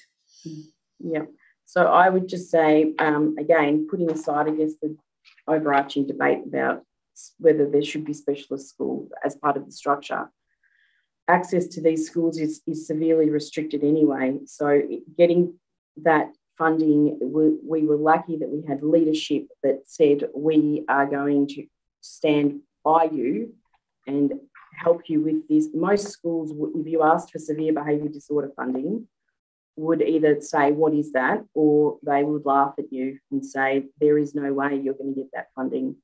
The leadership that took it on for us knew the system and changed our lives, really, by and knowing that potentially we were going to have to move if things weren't going to work out at that second public school. So for us, without specialist school setting, our child would not have access to education due to the extreme risk-taking in the mainstream setting. Katie's spoken about your conference for the last few days and that very strong theme of trauma and the importance of a trauma-informed approach. And Alexa, this is a topic you wanted to talk about, is trauma relating to school exclusion, the lack of community and that sense of belonging and self-harming at school. What would you like to tell the Royal Commissioners about the importance of a trauma-informed approach? Yes, so I mean, I appreciate, staff are already under-resourced and, the pandemic hasn't helped that.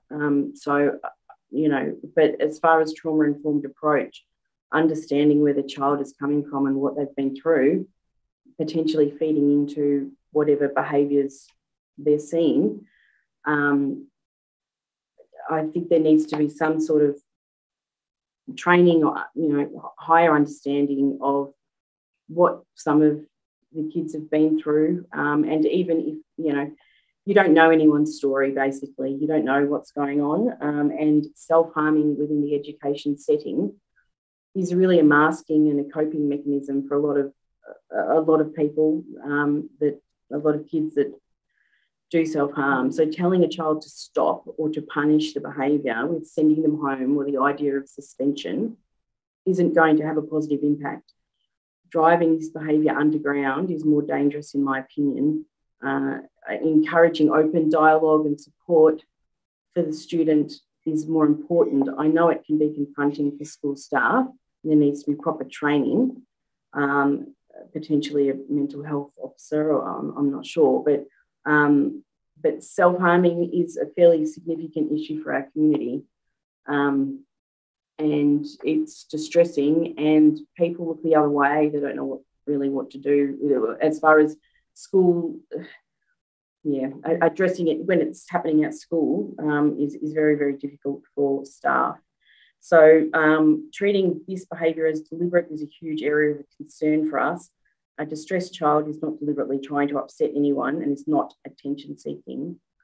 Understanding meltdowns and shutdowns and self-harming behaviours fall into the realm of having a panic attack. And many students like Bridget end up in mental health crisis, and self-harming can be an extreme form of self-regulation. Providing alternatives for her and ensuring the student knows they are supported and that they are not in trouble is important. Right. Thank you. So we now want to turn to the topic of abuse, and some of the matters that you're going to talk about now are quite confronting. And you've, through Bridget's experience, had a number of experiences that you look at as a form of abuse. The first one you want to speak about is the use of unreasonable restraint and the use of force in relation to children. What would you like to tell the Royal Commission? Yes, on one occasion when she was in a meltdown, two program staff, not teaching staff, not educators, but on site, on campus, pushed my child to the ground and pinned her to the floor from behind, two adult staff members, in an equipment room where she had been separated from other students and staff during a meltdown. During that incident, she was pushed face first to the ground and hit her head with some force. Enough for her to say that her face hurt the next day.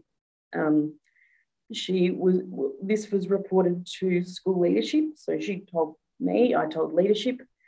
It was taken seriously and was dealt with swiftly and to our satisfaction. In that instance, open and direct communication in the follow-up was important to the situation. School leadership being accountable and not attempting to cover up anything. And not attempting to blame the child at all is a huge part of maintaining trust within the school setting.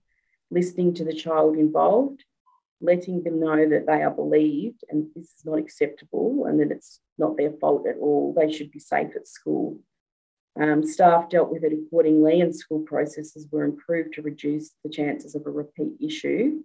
But it's something that, you don't forget when you send your kid off to school every day. And other reports within the community of similar things. Unfortunately, it happens. The next topic you want to talk about is the experience of girls and sexual harassment by their male peers. What would you like to tell the Royal Commission about sexual harassment? Yep. So gender imbalance at some specialist schools, some autism-specific schools, have about 80% male enrolments. This is not accounting for any gender diversity within this cohort of students, which it should account for gender diversity, but this sets the tone. 80% males in a high school setting where they're teenagers. The female or gender diverse students are the minority, and there might be one kid in the class and the rest is teenage boys. Sexual harassment with graphic sexualised language and objectification of females by male peers can form toxic ideas of friendship and relationships and have lifelong effects. And this is one of our biggest concerns at the moment, in that there'd be sexually explicit and sexually violent language used probably most days. I would say. And it's just full on, to be honest. So she loves going to school. It's the only option that we've got, that's for sure. We feel supported, but it is a fact of her day that, and this can lead to episodes also of physical violence, whether if one of the older male students is having a meltdown themselves or challenging behaviours. She could be kicked or hit with a chair, those sorts of things. As much as it's contained, as much as it can be by the school, it can flare up. And again, it's something that's on her mind when she goes to school every day, that she's more vulnerable as a female student. And after years of discussion and asking, I'm pleased to say the education programs around consent and healthy relationships has now begun at the school. But yeah, I think you've said this is a really big concern as she's now almost 14, and you're concerned as she becomes a young woman. How does she manage the sexual harassment at school, and does she have the tools to be able to deal with that? Is that right? That's right. And to be clear, I mean, the language is pretty horrific. It's not. Yeah. I realise on any level it's obviously bad, but I don't want her to think that is just acceptable. They didn't mean it. It needs to be mirrored by obviously the staff about not only is it not okay, but why the language is not okay. Not just, it's not just swearing. It has a bigger impact on a young, vulnerable teenage girl, young woman. It's a huge area of concern for us. Okay, the next was punishment-based responses to autistic behaviours, and you've addressed this as we've spoken through, but there's one particular point you wanted to make here about public shaming. Yeah. I would just say, off and on over the years, if there's meltdowns, shutdowns, or stimming when a child is trying to self-regulate, that their natural autistic behaviours whilst learning, that public shaming and punishment for those behaviours needs to change. It's just so outdated. I'd say it probably goes on in most schools, but now's the time to, I think, really start to accept the broader community and how that may present if a child is nervous or worried about a certain thing, or simply or happy, stimming. It's not hurting anyone. I don't know why it's stop, sit still, hands to yourself, that sort of thing. All right, so the third topic is exploitation, and can I just cover the topics that you've raised in that first paragraph, saying that often students do not have their needs met within the mainstream schooling system and are pushed to consider other schooling options, including Catholic schools, private schools, and other independent schools. Regulation of these schools is somewhat less than the public mainstream schools from your personal experience, and this can open up a vulnerable group of families and students to exploitation on various levels. This can be damaging, but it is often built on the fear of the child being excluded from school entirely. And you wanted to make some recommendations based on your reflections of Bridget's schooling journey so far, concerns about her into the future. And what would you like to tell the Royal Commissioners about your recommendations? So I just think there needs to be a consideration of more flexible options in delivering education to this cohort of students, and also around the curriculum, and actually just in general. If you look at our community, tells us there's a Future Schools Alliance, which is a couple of schools that I know of, offer generally more flexible, less demands, less expectations, more interest-based programs, whether that be animals or sewing or whatever it is that the children might be into, that helps engage children with their learning if it's special interest-based. I realise, maybe that can't be done at every school, but there should be an increase. If the feedback is those schools are working, then I don't understand why, I guess, there's not more of those schools. And, the way that my child learns, I've been into the classroom during Education Week a week or so ago. It's 6 desks, 6 large desks in one classroom, and the teacher's close up. There's no clutter, there's no noise, there's not too many people. I don't know how you can create that environment in the current mainstream setting.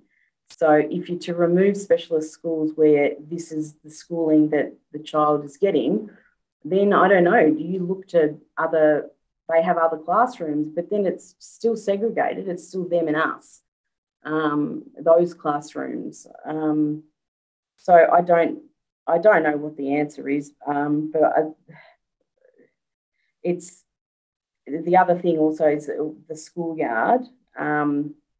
In a mainstream setting, my daughter describes the schoolyard as just unbearable to navigate. So jumping in there, just take you down to, you often speak to Bridget about how she feels going to school and beyond. What has she told you? Yes. Well, she is resolute that she would not feel safe anywhere but a specialist school. That they're her words. But that she hopes there will be more options available to students in the future. Currently, there are limited options to socialise outside of class with peers. Community-based excursions help, but this is not building long-term friendships or support networks. Engaging with yellow ladybugs has helped to fill this need, building ongoing confidence, support and positive friendships, regardless of school changes. Yellow ladybugs has helped always be a supportive environment that welcomes differences and helps to build a positive autistic identity. This is literally the only group or activity that has helped our child to build and maintain peer connections and a sense of value in the community setting throughout the turmoil of school changes. She also just began going to -18 events, which supports LGBTQIA+ young people. And this is her first experience of a supportive, successful socialising in a non-segregated setting where she is immersed in the general -18 community and not only her autistic peers. We do have concerns for her wellbeing once formal school ends. As G has described in their evidence, it was like falling off a cliff. I can see that this could be the case for many young people that are somewhat cocooned in the specialist setting. Our child sees school as everything, most form of social connections and routine. G mentioned how important it is that young people hang out together, the community of young people in all their diversity, sometimes across school settings. Dual enrolments between schools are generally discouraged due to mixed routines and having to split funding. And in my opinion, this limits community exposure for students in the specialist setting where they could build peer connections rather than just having off-site excursions in the curriculum. Thank you, Alexa. And Bridget's done a drawing that she wanted to contribute as part of this hearing. But before we show the drawing to the commissioners, Katie, can I come back to you? And you've prepared some slides for the Royal Commission which reflect some comments from your members. Do you want to tell the Royal Commissioners about the slides, and then we'll play the slides? And thank you, Alexa. We asked our community this year to send us current students and past students what message they wanted to send to the community regarding their education. And what the profound messages back was the internalised and hidden experiences and the profound impact it's having and had on their life. And it's very moving and powerful. And I hope that everyone can share it because every teacher, parent, or anyone in a decision-making setting needs to watch it. So thank you.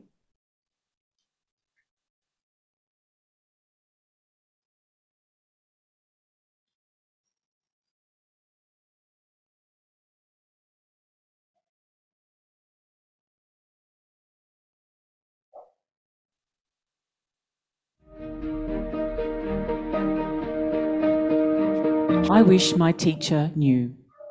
Directly from autistic girls, women and gender diverse students, past and present. I wish my teacher knew how good I am at masking. I wish my teacher knew that I was trying so hard it hurt. I wish my teacher knew that just because I'm quiet and well behaved, that doesn't mean I'm okay and not dying on the inside.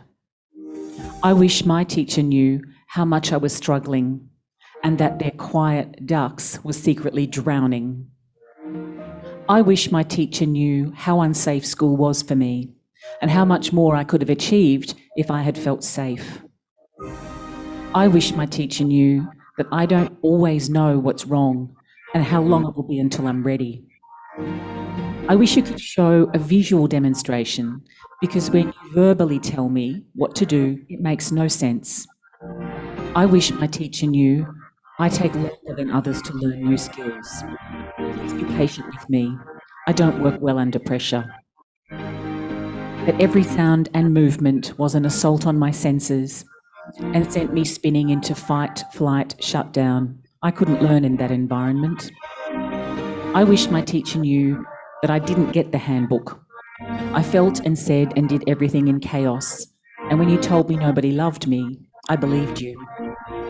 When I'm being chatty and disruptive, it's because I'm distracted and dysregulated, not because I'm a mischief maker, attention-seeking, or intentionally naughty. I wish my teacher knew I was being who I thought she wanted me to be. I wish my teacher knew I had no friends. I wish my teacher knew how lonely I was. I had no friends. I wish my teacher knew how much energy it takes just to show up. I wish my teacher knew that I know the right answer, but sometimes my brain doesn't cooperate with my mouth. I wish my teacher knew just because I'm quiet, I have an IQ of 138, and I read very well, I still struggle to complete assignments after 8 hours in school. I wish my teacher knew that when she made me stand in a corner until I explained why I was rude, I had no idea what I had said that was wrong. Then I got a desk round the corner from everyone behind a filing cabinet for the rest of the year for my crimes. I wish my teacher knew that my struggle to speak or make eye contact was more than just shyness. I wish my teacher knew that I was autistic. Isolating me from my peers would not force me in her box. I wish my teacher knew that bullying a little kid would create a lifelong trauma. I internalized the shame about my inability to self-regulate and be normal in front of my peers. It wasn't a choice. I wish my teacher knew I was happy sitting alone during class time, and I actually learnt better this way. I wish my teachers knew I'm not trying to be difficult. I'm trying to survive in a world built against me. I wish my teachers knew that I can't fix my slow processing or writing speed with practice. I wish my teacher knew how hard it was for me to stand in front of the whole class, to answer questions or do presentations. I wish my teacher knew I needed real-life connection to the learning. I wish my teacher knew that punishing me makes me feel worse about myself. I wish my teacher knew how desperately I wanted to be chosen for things. My arm ached from stretching my hand up so high. I wish my teacher knew that me not speaking didn't mean that I had nothing to say. I wish my teacher knew I want to, but sometimes I just can't. I'm not deliberately trying to disobey you.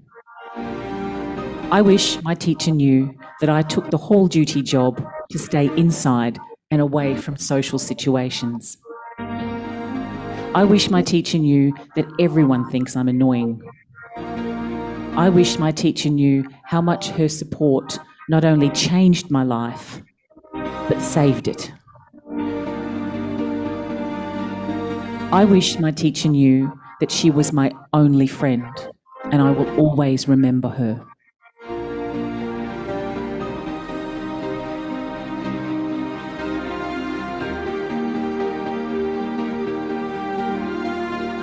Thank you to all the wonderful teachers who make a positive difference in our lives. Thank you, Katie, for those slides. And I think the last words go to Bridget. And Bridget has prepared the following drawing for the Royal Commission. And so I'll just put that up and I'll read. So you can see on the drawing, Bridget's drawn a heart with two sides.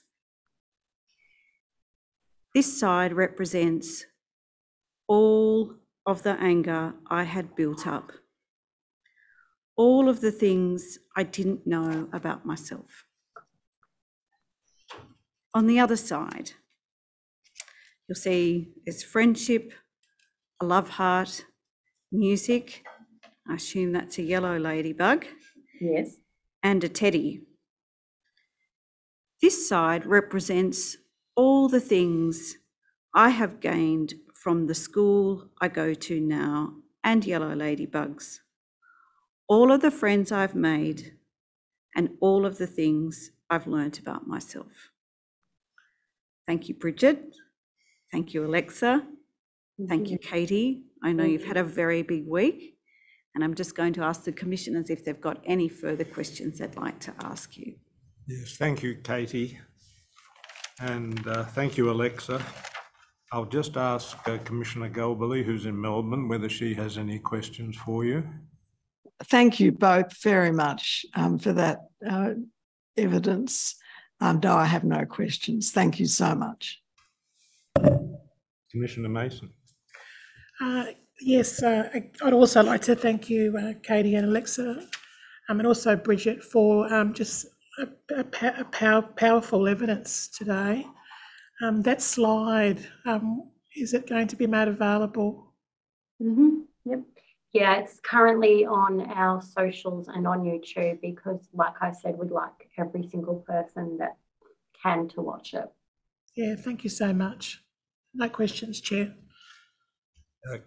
Thank you, Katie. Thank you, Alexa. And thank you, Alexa, particularly for telling us about Bridget and for allowing us to see Bridget's artwork. And that slide show, as Commissioner Mason said, is very powerful.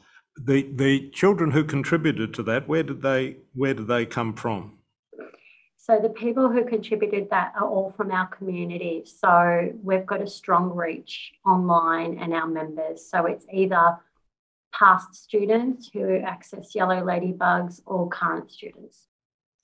Yes, well, thank you so much. And I think, like Commissioner Mason and Commissioner Galbally, would certainly encourage you to distribute that as widely as you can.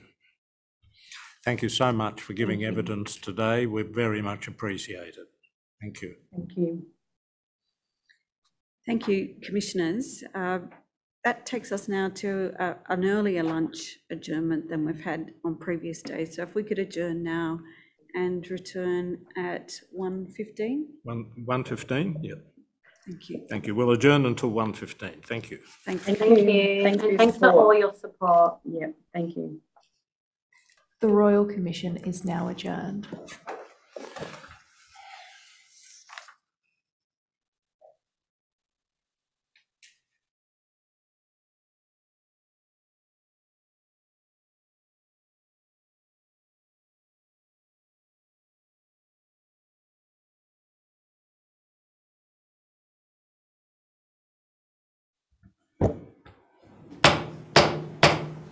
Silence, please.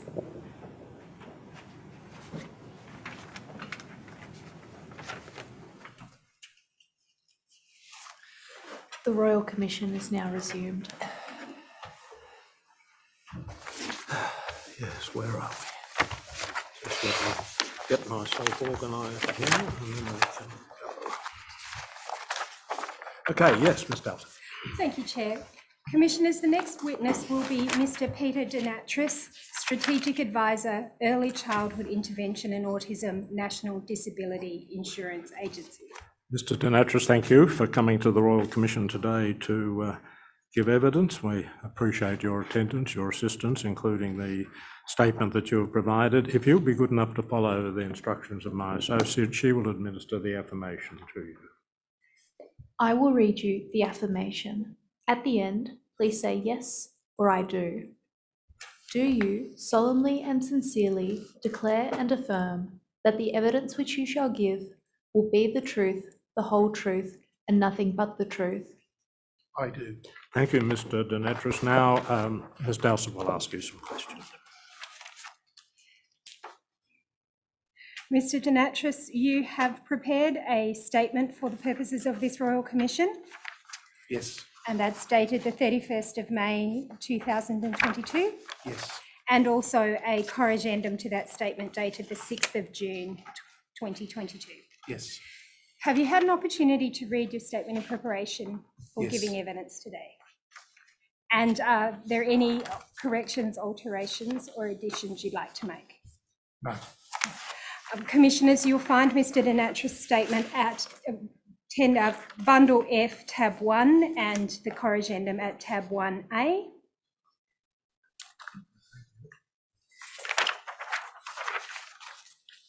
Now, in introducing you, Mr Denatris, I gave you a title as Strategic Advisor, Early Childhood Intervention and Autism, and you've been in that position since January 2017. Correct. And is it fair to say in summary that your background is in early childhood intervention? Yes. Right. You seem to hesitate there. Is there something you'd like to add? I have a broad background in disability that would cover what I would call the earlier years through to sort of early adult years. Yes.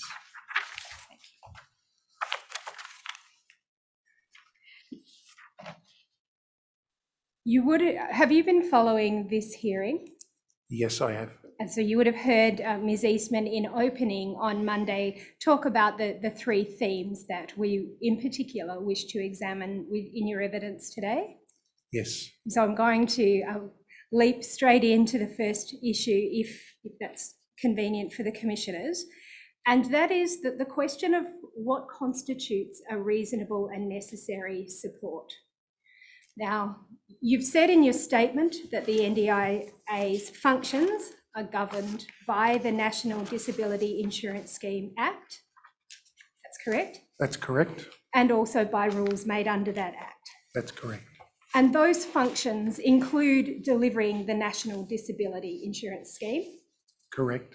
And if I just call it NDIS, you'll know what I mean? Yes, I will. And part of the functions of delivering the NDIS include deciding what supports will be in a statement of participant support. Correct. And the statutory requirements around that decision are set out in section 34 of the relevant Act. That's correct. And they include, in paragraph F, you have to consider whether the support is most appropriately funded or provided by the NDIS and is not more appropriately funded or provided by another system as part of a universal obligation or in accordance with reasonable adjustments required under a law dealing with disability discrimination. That's correct. And there are particular rules, the National Disability Insurance Scheme Support for Participants rules, which deal with this concept of the assessment and determination of what supports will be funded. Yes. And you've also mentioned in your statement, and we heard reference in some evidence earlier this week, to the APTOS, the Applied Principle and Tables of Support. Yes. Could you please explain to the Commission what APTOS is in summary?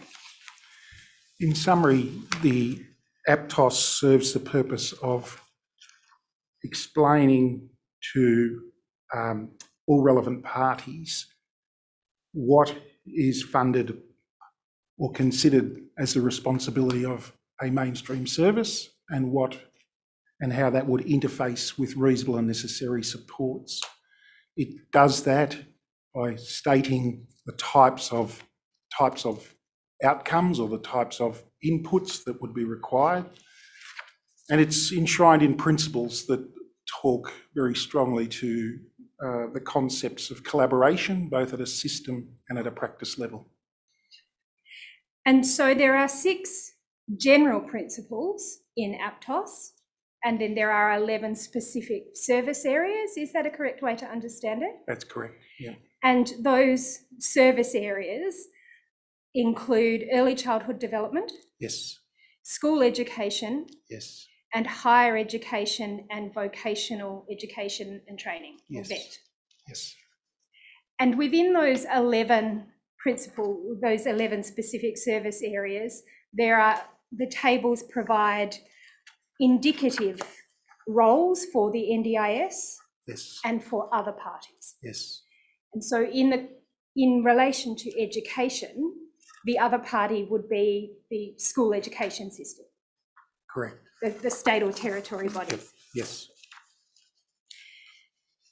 And consistent with the statutory test that we spoke about earlier, these tables make reference to reasonable and necessary supports being things that are additional to reasonable adjustments required under disability legislation.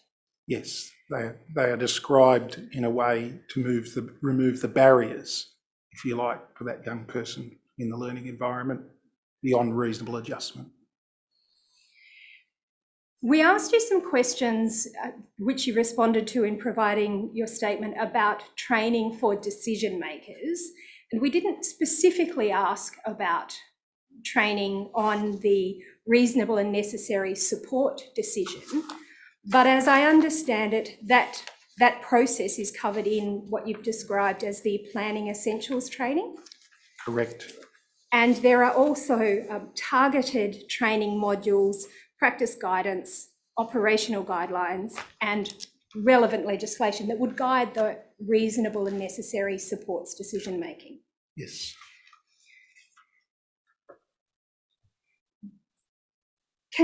Are you able to explain to the Royal Commission how, in summary, that training addresses reasonable adjustments required under a law dealing with disability discrimination? What decision makers are told about what is a reasonable adjustment? With all of the guidance material as outlined in my statement, decision makers, or delegates as we call them, receive guidance around individual circumstance that is consistent with the APTOS and the principles of reasonable and necessary as outlined in the rules and section 34.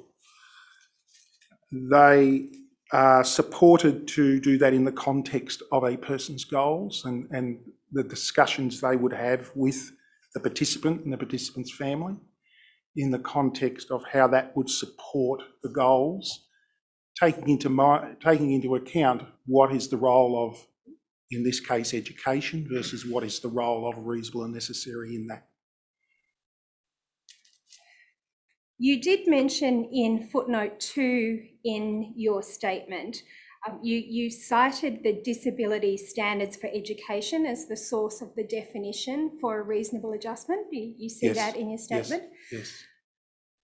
You also, sorry, I should have dealt with this earlier. You indicate in paragraph 7 of your statement that it was prepared with assistance of lawyers and officers in the NDIA. Can I just ask, how much of the statement did you prepare and how much was prepared for you? I was fully involved in the preparation of it. There was drafting that would have been done for me, and I would have read through that, checked it for its accuracy and my understanding of it being a representative of my understanding of it. Why did you select the disability standards for education as the source of the definition of reasonable adjustment? The disability standards enshrine all of the aspects that you would consider as reasonable adjustment as a starting point, and you would consider them as a base guidance to go to. You didn't cite the Disability Discrimination Act definition? No, I didn't. Is there a reason for that? No, there's no reason for it. I felt the Disability Discrimination Act was assumed, so it may be a shortcoming, yes. And is the same true of state and territory discrimination legislation? Yes. And the Convention on the Rights of Persons with Disability, which refers to reasonable accommodation rather than reasonable adjustment? Yes.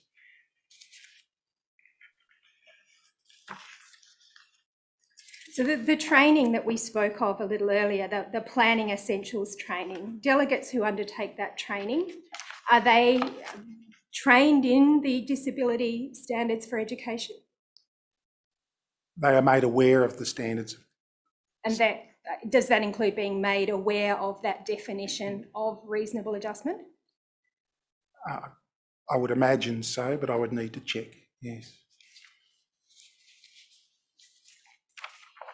In your answers to questions 4 and 5, which you've addressed in the statement, beginning on page 8 at paragraph 34, you were asked a series of questions about the nature and extent of funding provided to an NDIS participant attending early childhood education and care, referred to as ECEC, primary school, secondary school, special schools, or SSPs.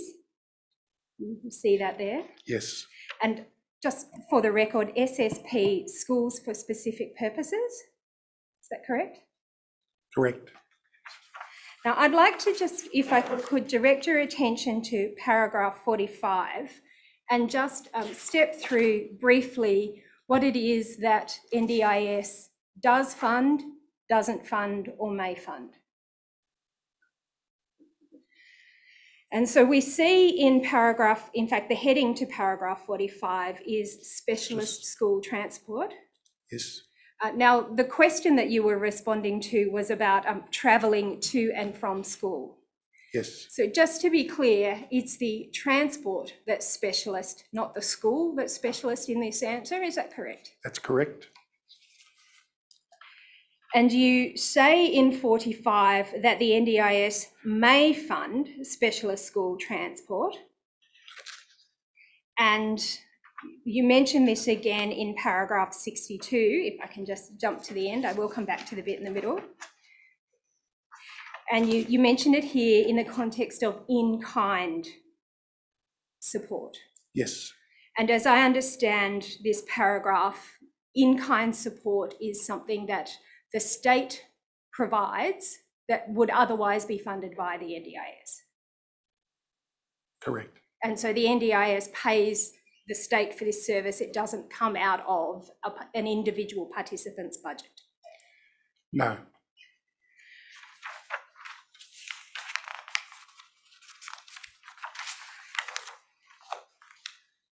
Did you have an opportunity to hear the evidence of Mary Sayers on Wednesday? Yes, I did.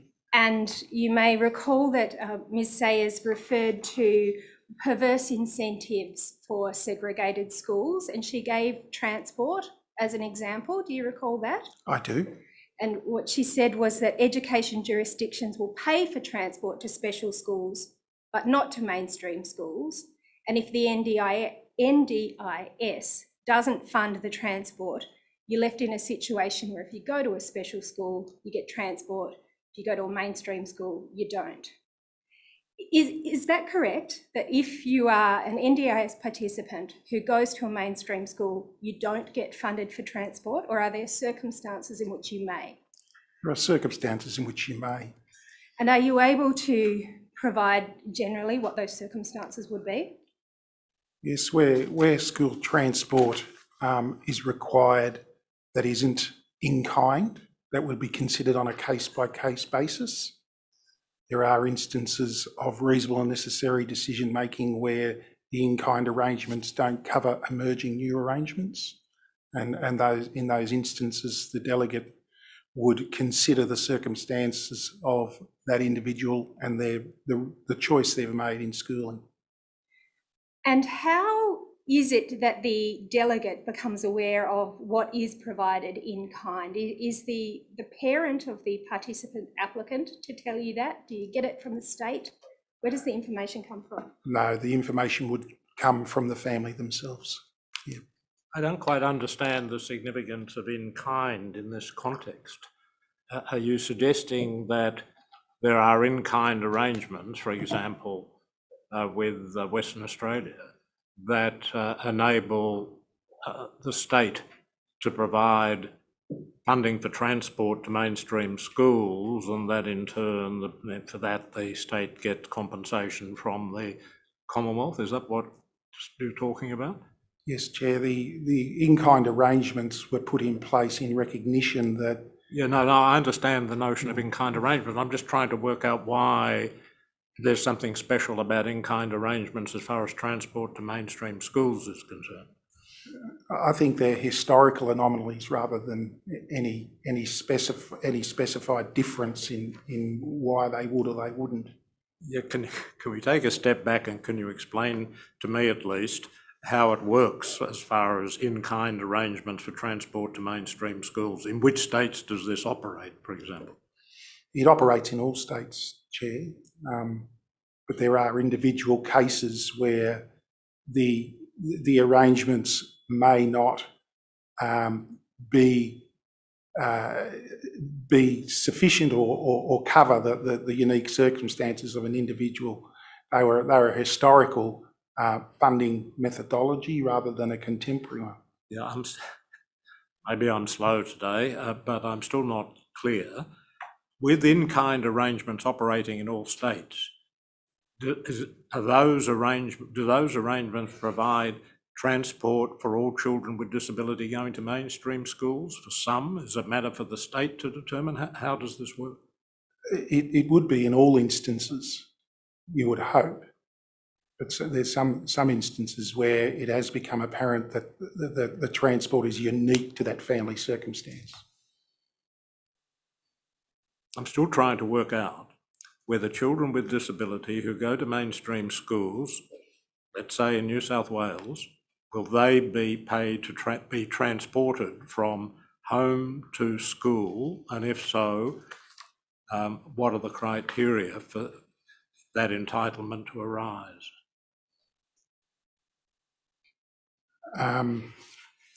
If you don't know... I'd have to take that on notice. And, yeah. It's very rare. What's rare? The in-kind arrangement wouldn't cover the transport to school. That doesn't appear to be what we've heard, but maybe Ms Dowsett's about to clarify. I wondered, Chair, if perhaps you and Mr Dinatris were speaking at cross purposes, and perhaps Mr Dinatris, correct me if I'm wrong, but you're referring to state governments providing transport to school, and that does include mainstream schools, but the issue is whether there is specialist transport. Sure. So if the child with disability can get on the bus, then there's no specialist transport. But it's the specialist transport, as I understood Ms Sayer's evidence. She was saying, well, the states provide that to special schools or segregated schools, but they don't provide specialist transport to mainstream schools. And that was what the chair, as I understood, he was asking you about, but you were answering a different question. Very good. That clarifies. Thank you. That is correct. Excellent. Excellent. We're all on common ground. So back to your statement, if I can, paragraph 46. You've indicated NDIS does not provide funding for uniforms. It may provide funding for personal care supports, And this is another of those arrangements we see in paragraph 62, which is an in-kind support. Correct. And so again, like the transport example, it's provided by the state, so through the school. Yes. It doesn't come out of the participants' funding. It's stated as an in-kind arrangement within the plan. Yes. But the participant doesn't need to effectively pay for it. It's noted in the plan. Yes. The participant has no choice over who provides that in-kind support. No. It's just whoever's providing it at the school. It's an arrangement that's made with the school. And if the participant or their parent has any issues in respect of that, the NDIA says, please take those up with the school, at least at first instance. At first instance, yes. And after that, who would they take that issue up with? If they were dissatisfied or had some level of concern, the NDIA would support them to raise that up through the educational system's mechanisms. We may provide additional support to do that, whether it be through support coordination or local area coordination. And in some instances, they may be assisted to access advocacy on behalf of their child and in relation to their concern. Are there any circumstances of which you are aware that where a participant could exercise choice and control over who is providing their personal care at school? Not to my knowledge. So back to the statement, paragraph 48, the NDIS does not provide funding for modification to school curriculum. That's correct. It doesn't provide funding for excursions and activities outside of school. That's correct. If you were somebody who was receiving NDIS funding for specialist school transport, so leave aside the in-kind examples, but you were one of those examples of getting NDIS funding for specialist school transport, could that be used for education? Sorry, excursions. Sorry, could you ask the question again? So if you are a person, a participant, who receives NDIS funding for specialist school transport, could that funding also cover school excursions, transport to the excursion? Yes. So although you've written here that you do not fund school excursions within school hours, there may be exceptions to that. Yes. NDIS doesn't fund additional coaching and homework. No. It doesn't fund school fees. No. It may fund aids and equipment at the school. Yes, if it's personalised. Right. And you've added in, or you've stated in paragraph 53, hearing aids, wheelchairs, personal communication devices. Yes. And so that would include things like iPads that may be needed for communication. Correct. And the cost of apps to use on the iPad. Correct.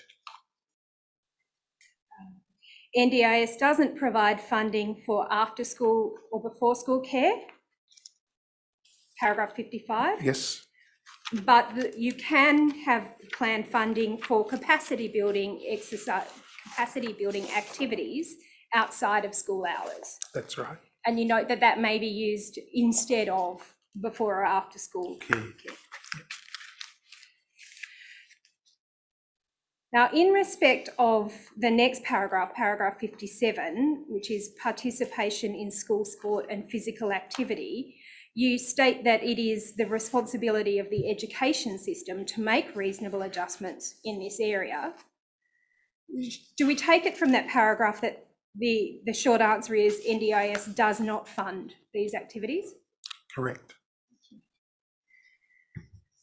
Moving then to work experience, you've stated that it's the responsibility of school curriculum to provide it.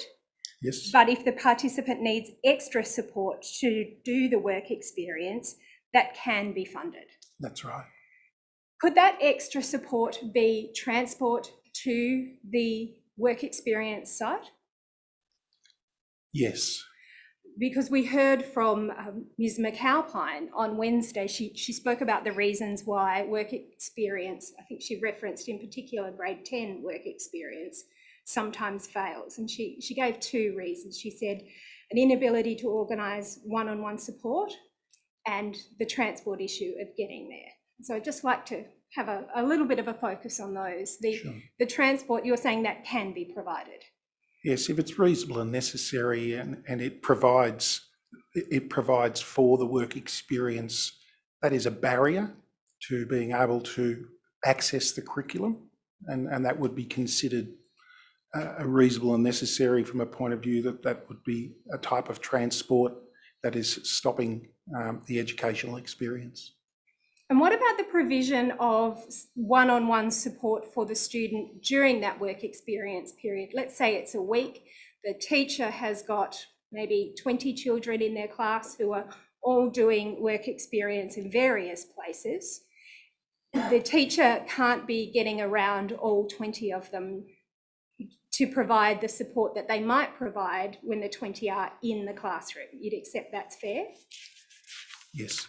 And so in that circumstance, could it be a reasonable and necessary support for the work experience person, student participating in work experience, to be provided with one-on-one support for that week of work experience?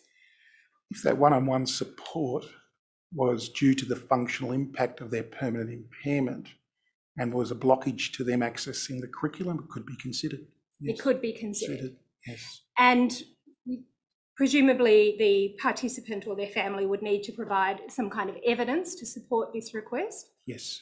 And that may be to provide why it is that the functional impairment exists. Yes. And if they were able to do that, then there would be no legislative impediment to the plan including that funding. That's right. Yes. Moving on to school-based traineeships, paragraph 60. The NDIS will not provide funding for supports that are the responsibility of the employer, the school, or the traineeship provider.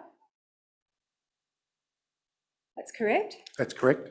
And you do say that if there are extra disability-related supports, they may be provided. Yes. And so similarly to what we've just discussed in relation to work experience. Yes. If there's a need there, it may be able to be met. Yes, the reasonable and necessary consideration is in the context of the impact of that person's impairment. And we'll come back to this idea of work experience and work exploration in a bit, but I just want to finish off this list. So paragraph 61, you refer to, well, you were asked about training for teachers and you refer in your answer to the APTOS, and it outlines that other parties are responsible for the provision for providing general support, resources, training and awareness building for teachers and support staff. But again, the fund may include that if there's some aid or equipment that the teacher needs training in. Yes. And so if there's the iPad we spoke about earlier that's been provided, and there's the communication app that the child is using, could the plan include funding to teach the teacher how to support the participant using that? Yes. And then we finish off with in-kind supports, and the two examples you cite are the ones we've already spoken about: personal care in schools and specialist school transport. In his evidence yesterday, Mr. Percival appeared to indicate that there is some provision of therapy, allied health professionals, speech therapists and the like, in Western Australia that he seemed to be describing as an in-kind support. So it's something provided by the school, but really he was saying it was an NDIS responsibility. Did you hear that evidence? I did. And are you able to comment on that? Is that correct, that in Western Australia they provide in-kind allied health support on behalf of the NDIS? Look, I couldn't comment. It's not. I'm not aware of it, and it would be highly unusual. Yes.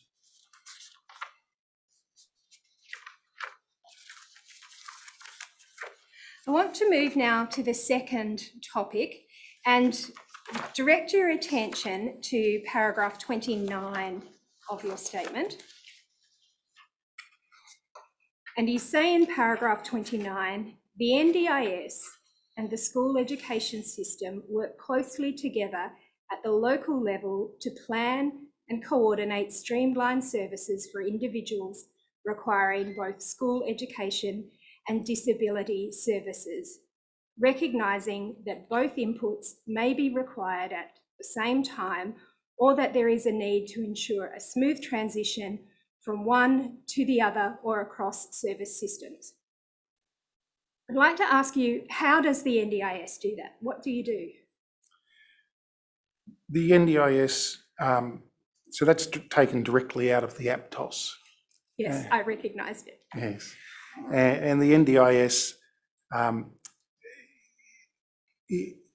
is in its best practice guidance and in its construct seeks to work with other systems as a team around that individual.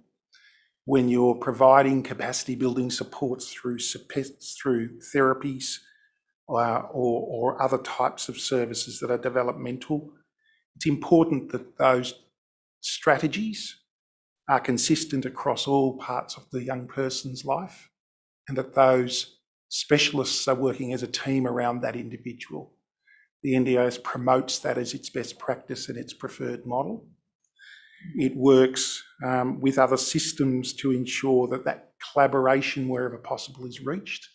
It also recognises that within the interface with the school system, there are some limitations because of the autonomy of schools. Families in those instances are supported through support coordination or local area coordination to make those services as streamlined as possible so that they collaborate. You might recall Ms. Langcake's evidence when she described Mitch's experience as being in a silo where school didn't connect to other parts of his life. But she said the experience of Mitch's younger sibling is different. There's collaboration and teamwork, and she spoke about everyone being on the bus. Is that an example of what you hope best practice would achieve, the everyone on the bus? The premise, the NDI would support the premise of Ms. Langcake's, the underlying premise of Ms. Langcake's evidence. When collaboration is reached to a level where everyone, as she put it, is on the same bus, consistency in the young person's learning environment, along with all other environments at home, in recreation, whatever it may be, would be optimised. And that's quite clear in the evidence and research around what works best for young people with additional needs. In his evidence yesterday, Mr. Percival spoke positively about the idea of allied health professionals being involved in the transition conversation, so in particular in enrolment conversations. And he observed that it's a great opportunity, but it's less likely to occur in the NDIS context because of the financial impost. Do you recall that evidence? Yes, I do.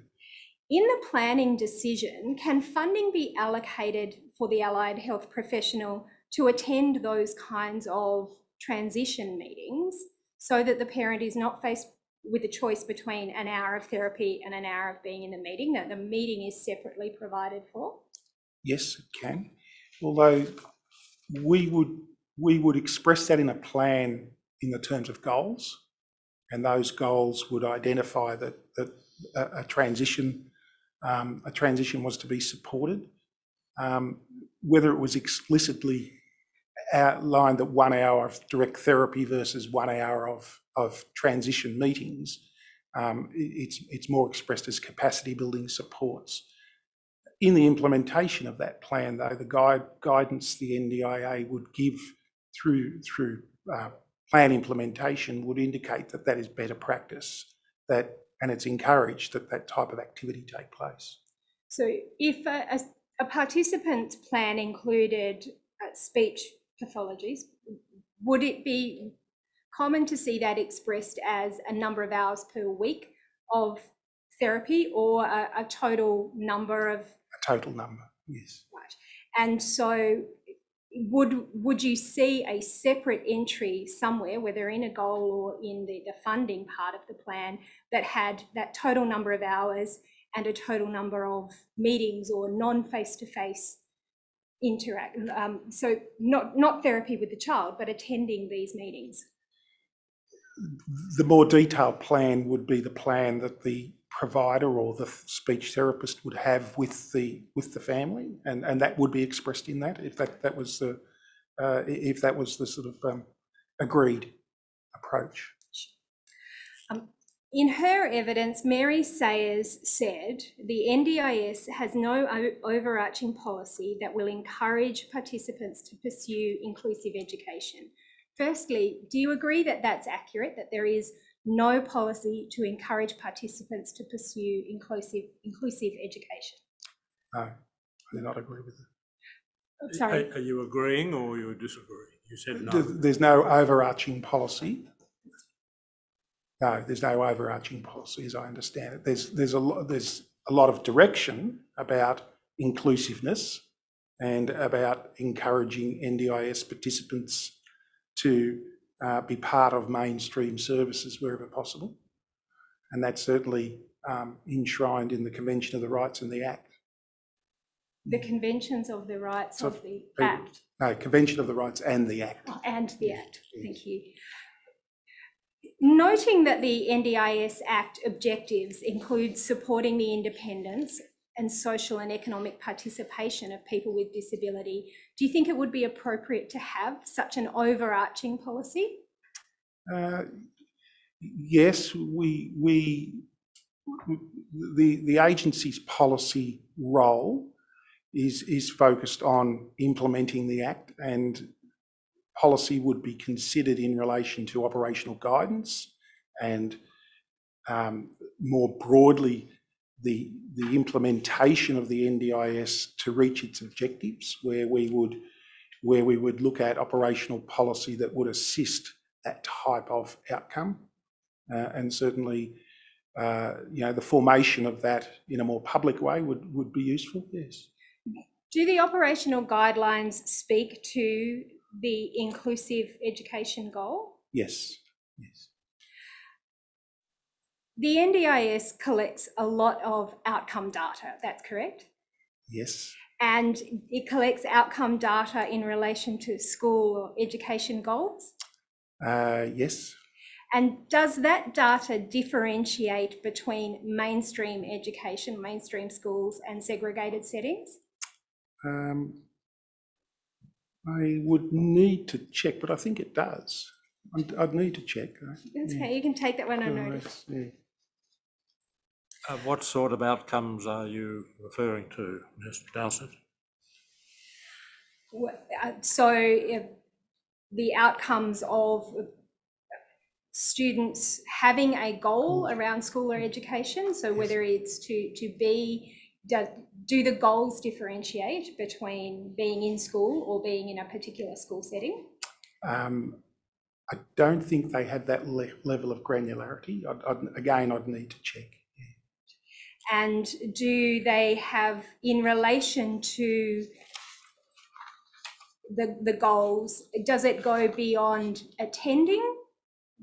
So sorry, perhaps I'll rather than guess what the outcome data you collect, what outcome data do you know that is collected in respect of schools or education goals? So schools and education goals would be that they have the choice of the schooling environment that they are after, that they are able to attend school and participate at a level that's satisfactory to them. And so when you say that they are able to have the environment thereafter, it is there that you're perhaps, you're not sure, but maybe the granularity is in there. Yes. I want to turn now to the transition, and I want to ask specifically about the transition from school to life after school. Yes. We did ask you in the notice to talk about the transition into school and out of school, and you have addressed both, but just want to focus on transition to life after school.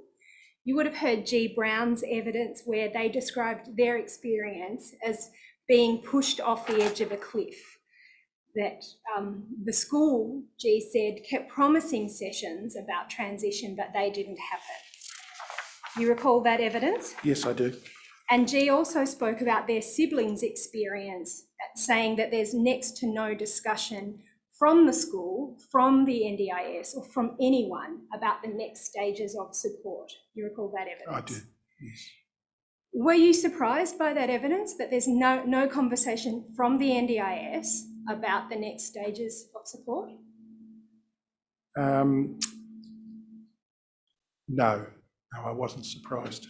You wouldn't expect the NDIS to be... No, I would expect, but I know that it hasn't been a strength of the NDIS thus far, and we're addressing that issue.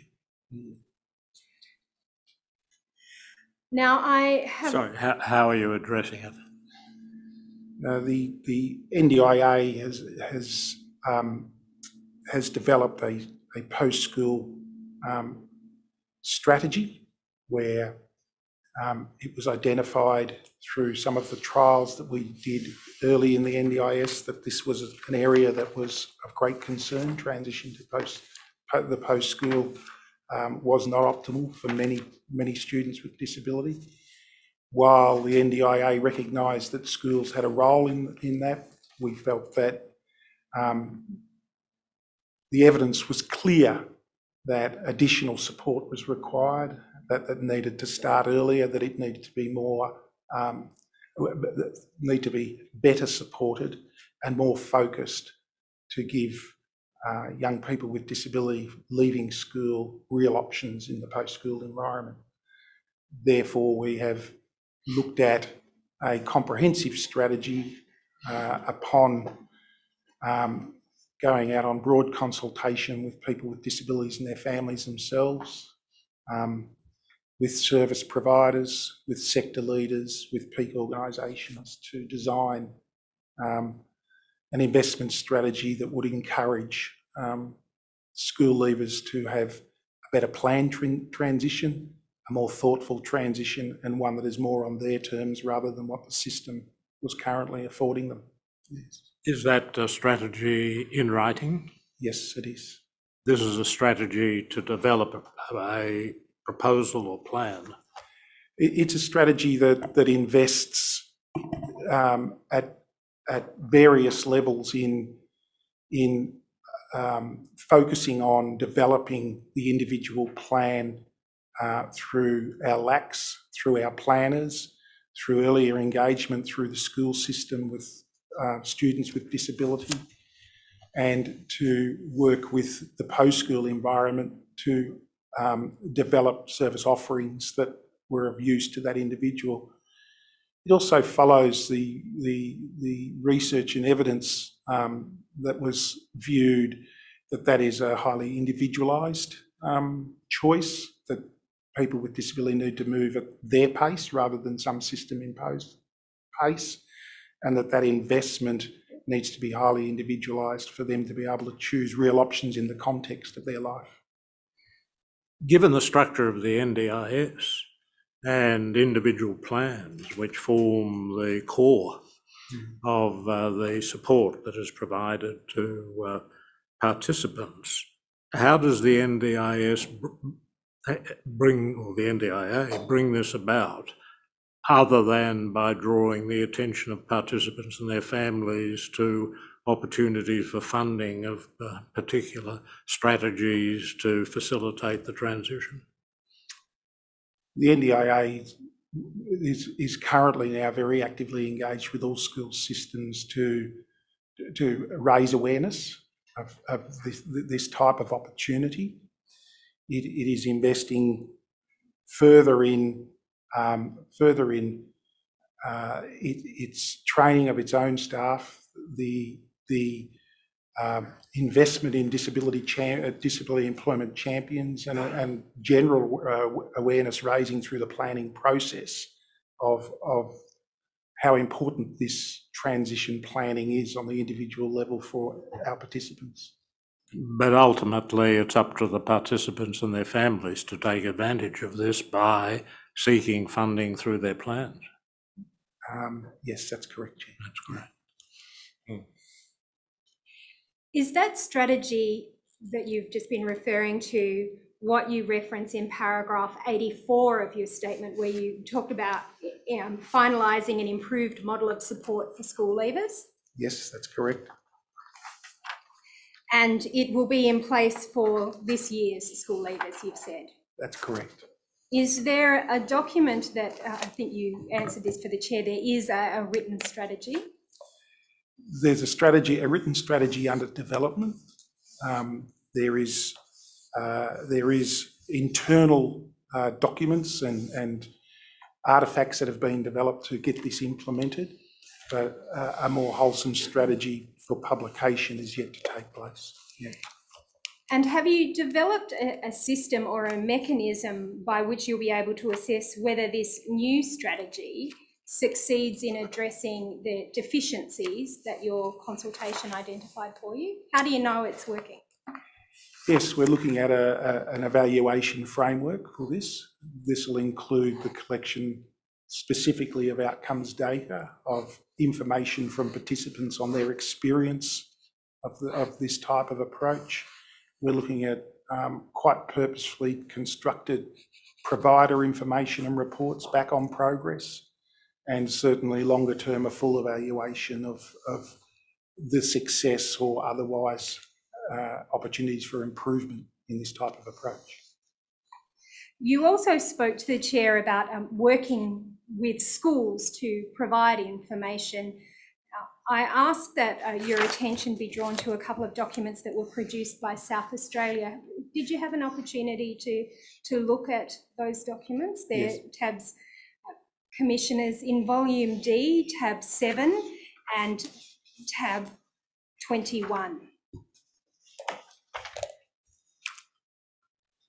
So, Mr. Dinatris, the document at tab 7 is a one-page flyer branded for the NDIS, and then it says SANT Pathways to Post-School Life, a session for students in years 10 to 12. Do you have a copy of that to hand, or you've had an opportunity? I've had a chance to view the document, yes.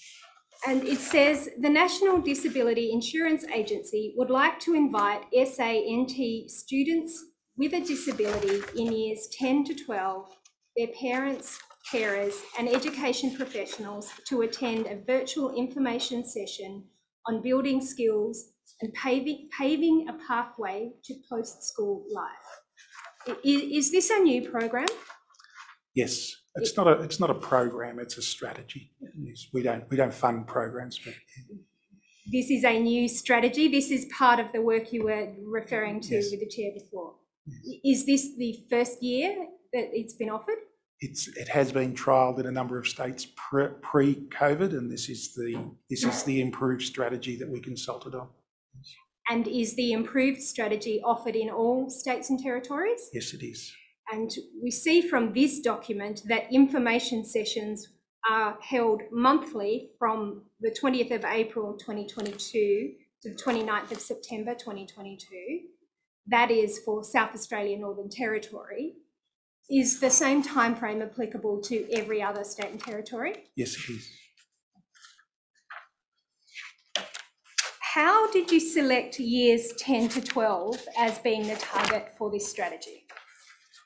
The feedback in the consultation clearly indicated from the trial of this type of approach that waiting to year 12 was too late, that was not suitable to everyone, and that the earliest the NDIS could engage would improve the capacity of our participants and families to plan longer term.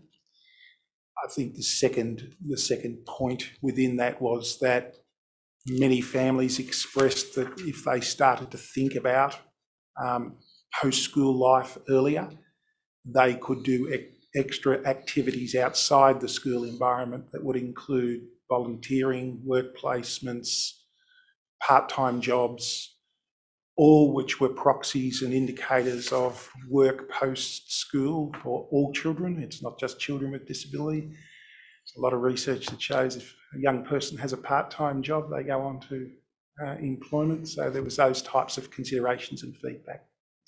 And starting at year 10, Ms. McAlpine, in her evidence, suggested that this kind of pathway conversation should happen in year 9, because by year 10, year 11 and 12, you're making subject choices and making decisions that affect your pathway, so that the planning needs to start before you start making those decisions.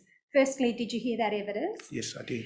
And so the NDIA has selected year 10 as the starting point. Are you able to tell us why it was year 10? Taking into account everything you've already said about starting early is good. Yes. Look, year 10 was the consistency in the feedback across all of the school systems and views of many of the stakeholders. Nothing precludes a family starting earlier. Nothing stops them from having vocational or in some form of other goals in their plans earlier for exploring their strengths and their likes and dislikes in this area. Many of our local area coordinators, services who assist in the planning process may see individual cases where it will start earlier, year 9. So it could just be a session for young people and the people who support them without the years 10 to 12 in there. Yes, it could be.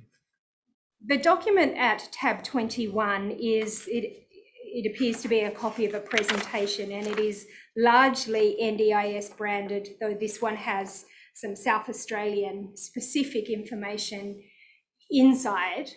Is there an equivalent for every other state and territory? Yes, there is. And are you able to provide those to us? Are they something the NDIA has? Yes, we would have them. They're prepared in conjunction with our community engagement and education counterpart project teams. So I'm sure we could ask each state and territory if they put specific information in them to provide that. Yeah. So the branding on the front of this one refers to the co-design and engagement team. Is that an NDIA team? Yes.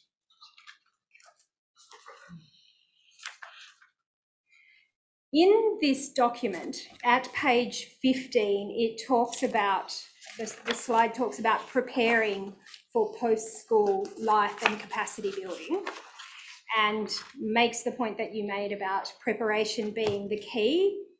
And then it goes on to describe the supports, NDIS supports available while in school, and then on through the South Australian state specific, so I won't read those out, and then post-school options. And it is in post-school options that we see a reference to work experience, specifically under the heading to get and keep a job. NDIS can help with funding for work experience, on the job supports in employment, or capacity building to manage in a work setting. Noting what you said earlier about the school-based work experience and the support that could be available there, and your answer about part-time jobs, are we correct to understand that the NDIS can fund for a participant who is still in school some employment exploring supports like work experience before they finish school? Yes, that's correct. And so they can do that test and try different work activities while they're at school. Yes. It's not limited to like SLES funding after they've finished school. No. They can express through their capacity building funding a broad range of extra activities while still at school, which could include part-time work, volunteer work, or exploring their strengths and likes and dislikes. Ms. Dowsett, how are we going for time? I have 3 questions left, Chair. Good, as long as they're nice, short questions. I can only speak for the questions. I'm sure the answers will be equally brief. In her evidence, Isabella spoke about the support coordinator, and she described the coordinator as being able to point her to agencies or support providers, but she said it was still up to her to make the contact and to talk about Emerson and to do what she described as trial and error in terms of finding a support provider. You recall that evidence? Yes, I do. Is that description of the support coordinator's role consistent with the NDIA expectation? Support coordination has clear guidance. Some organisations do it better than others. The expectations would be set by the family that were requesting the type of support. I would expect that support coordinators would play an introductory role as per the sort of guidance. The trialling and erroring, as I understood it there, was for her to then go and find which one sort of suited her son or daughter the best. Yes. Does the NDIA have any oversight of relationships that might exist between support coordinators and the providers they recommend to make sure there's an appropriate degree of separation?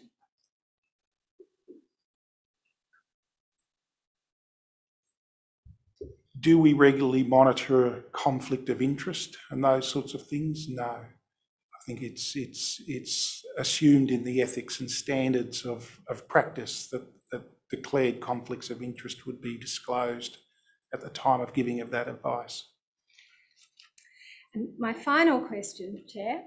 In her evidence, Ms McAlpine spoke about gaps in transition planning, and she proposed that perhaps the NDIA could do an internal assessment of the risk of a person going into segregated work or activity settings, and then provide information to that participant and their families about mainstream options.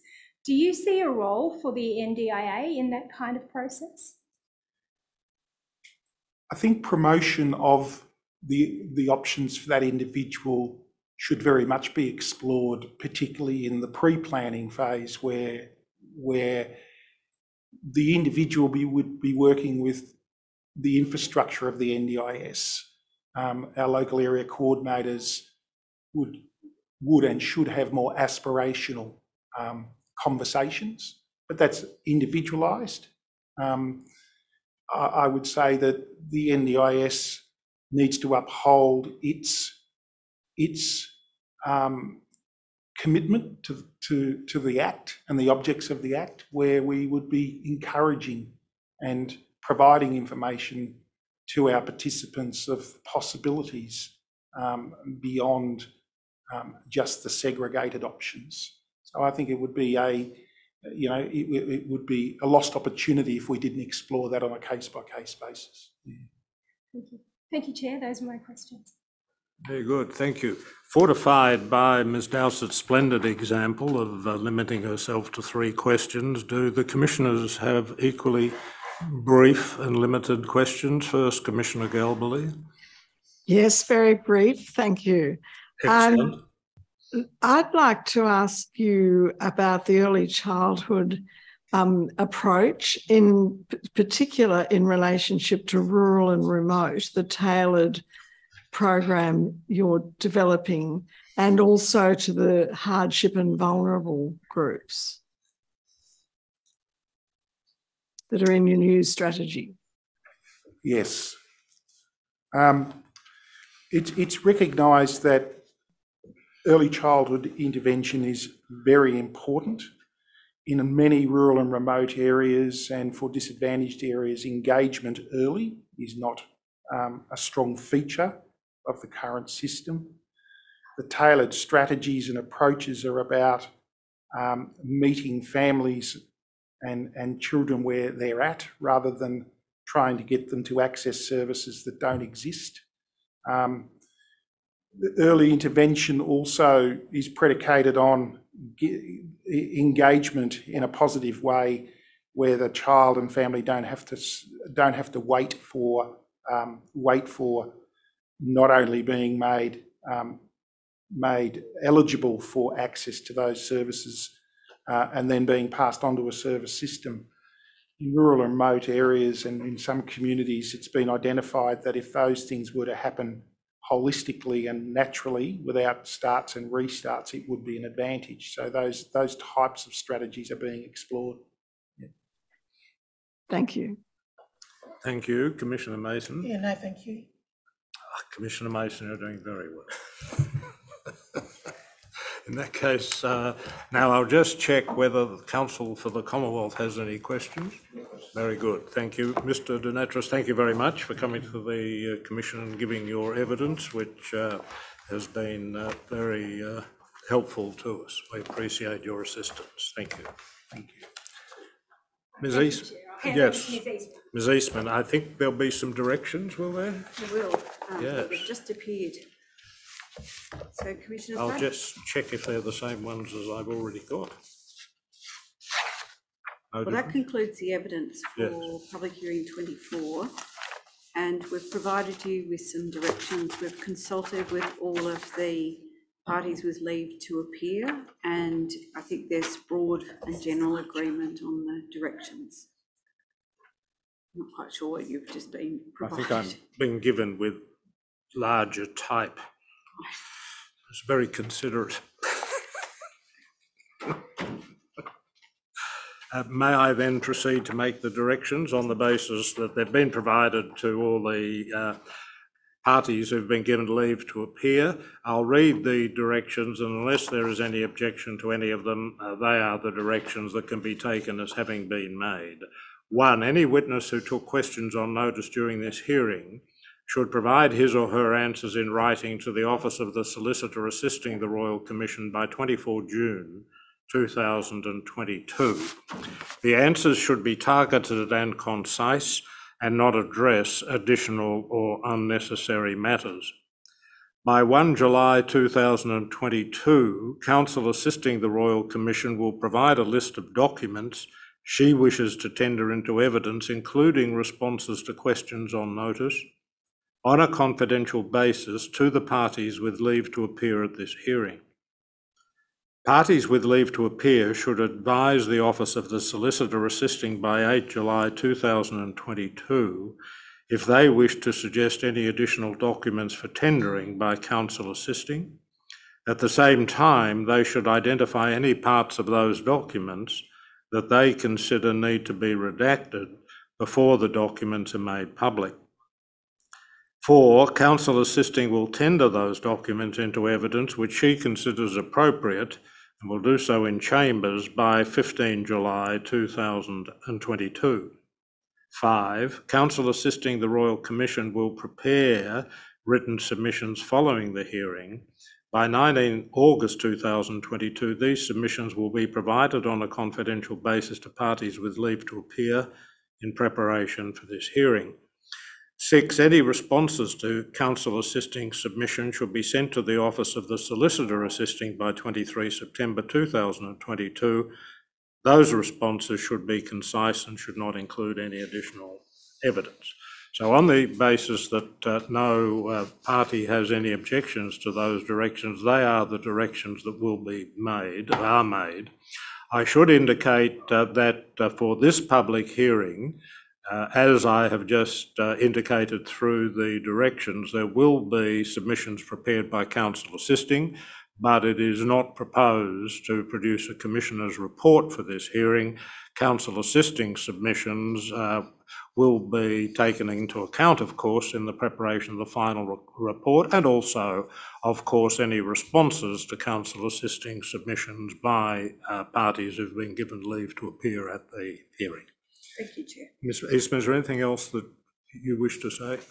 No, only on behalf of the Counsel assisting and the Office of the Solicitor assisting the Royal Commission, just to thank our colleagues who have represented their witnesses during the course of the week, and also to thank all of the witnesses who appeared at the hearing. Thank you. Yes, thank you very much, Ms Eastman. I would like to add my thanks, of course, to Counsel assisting the Royal Commission, all parties who have been represented here today and their representatives, all of the staff who have contributed to the preparation for and conduct of this hearing, and all others who have done so.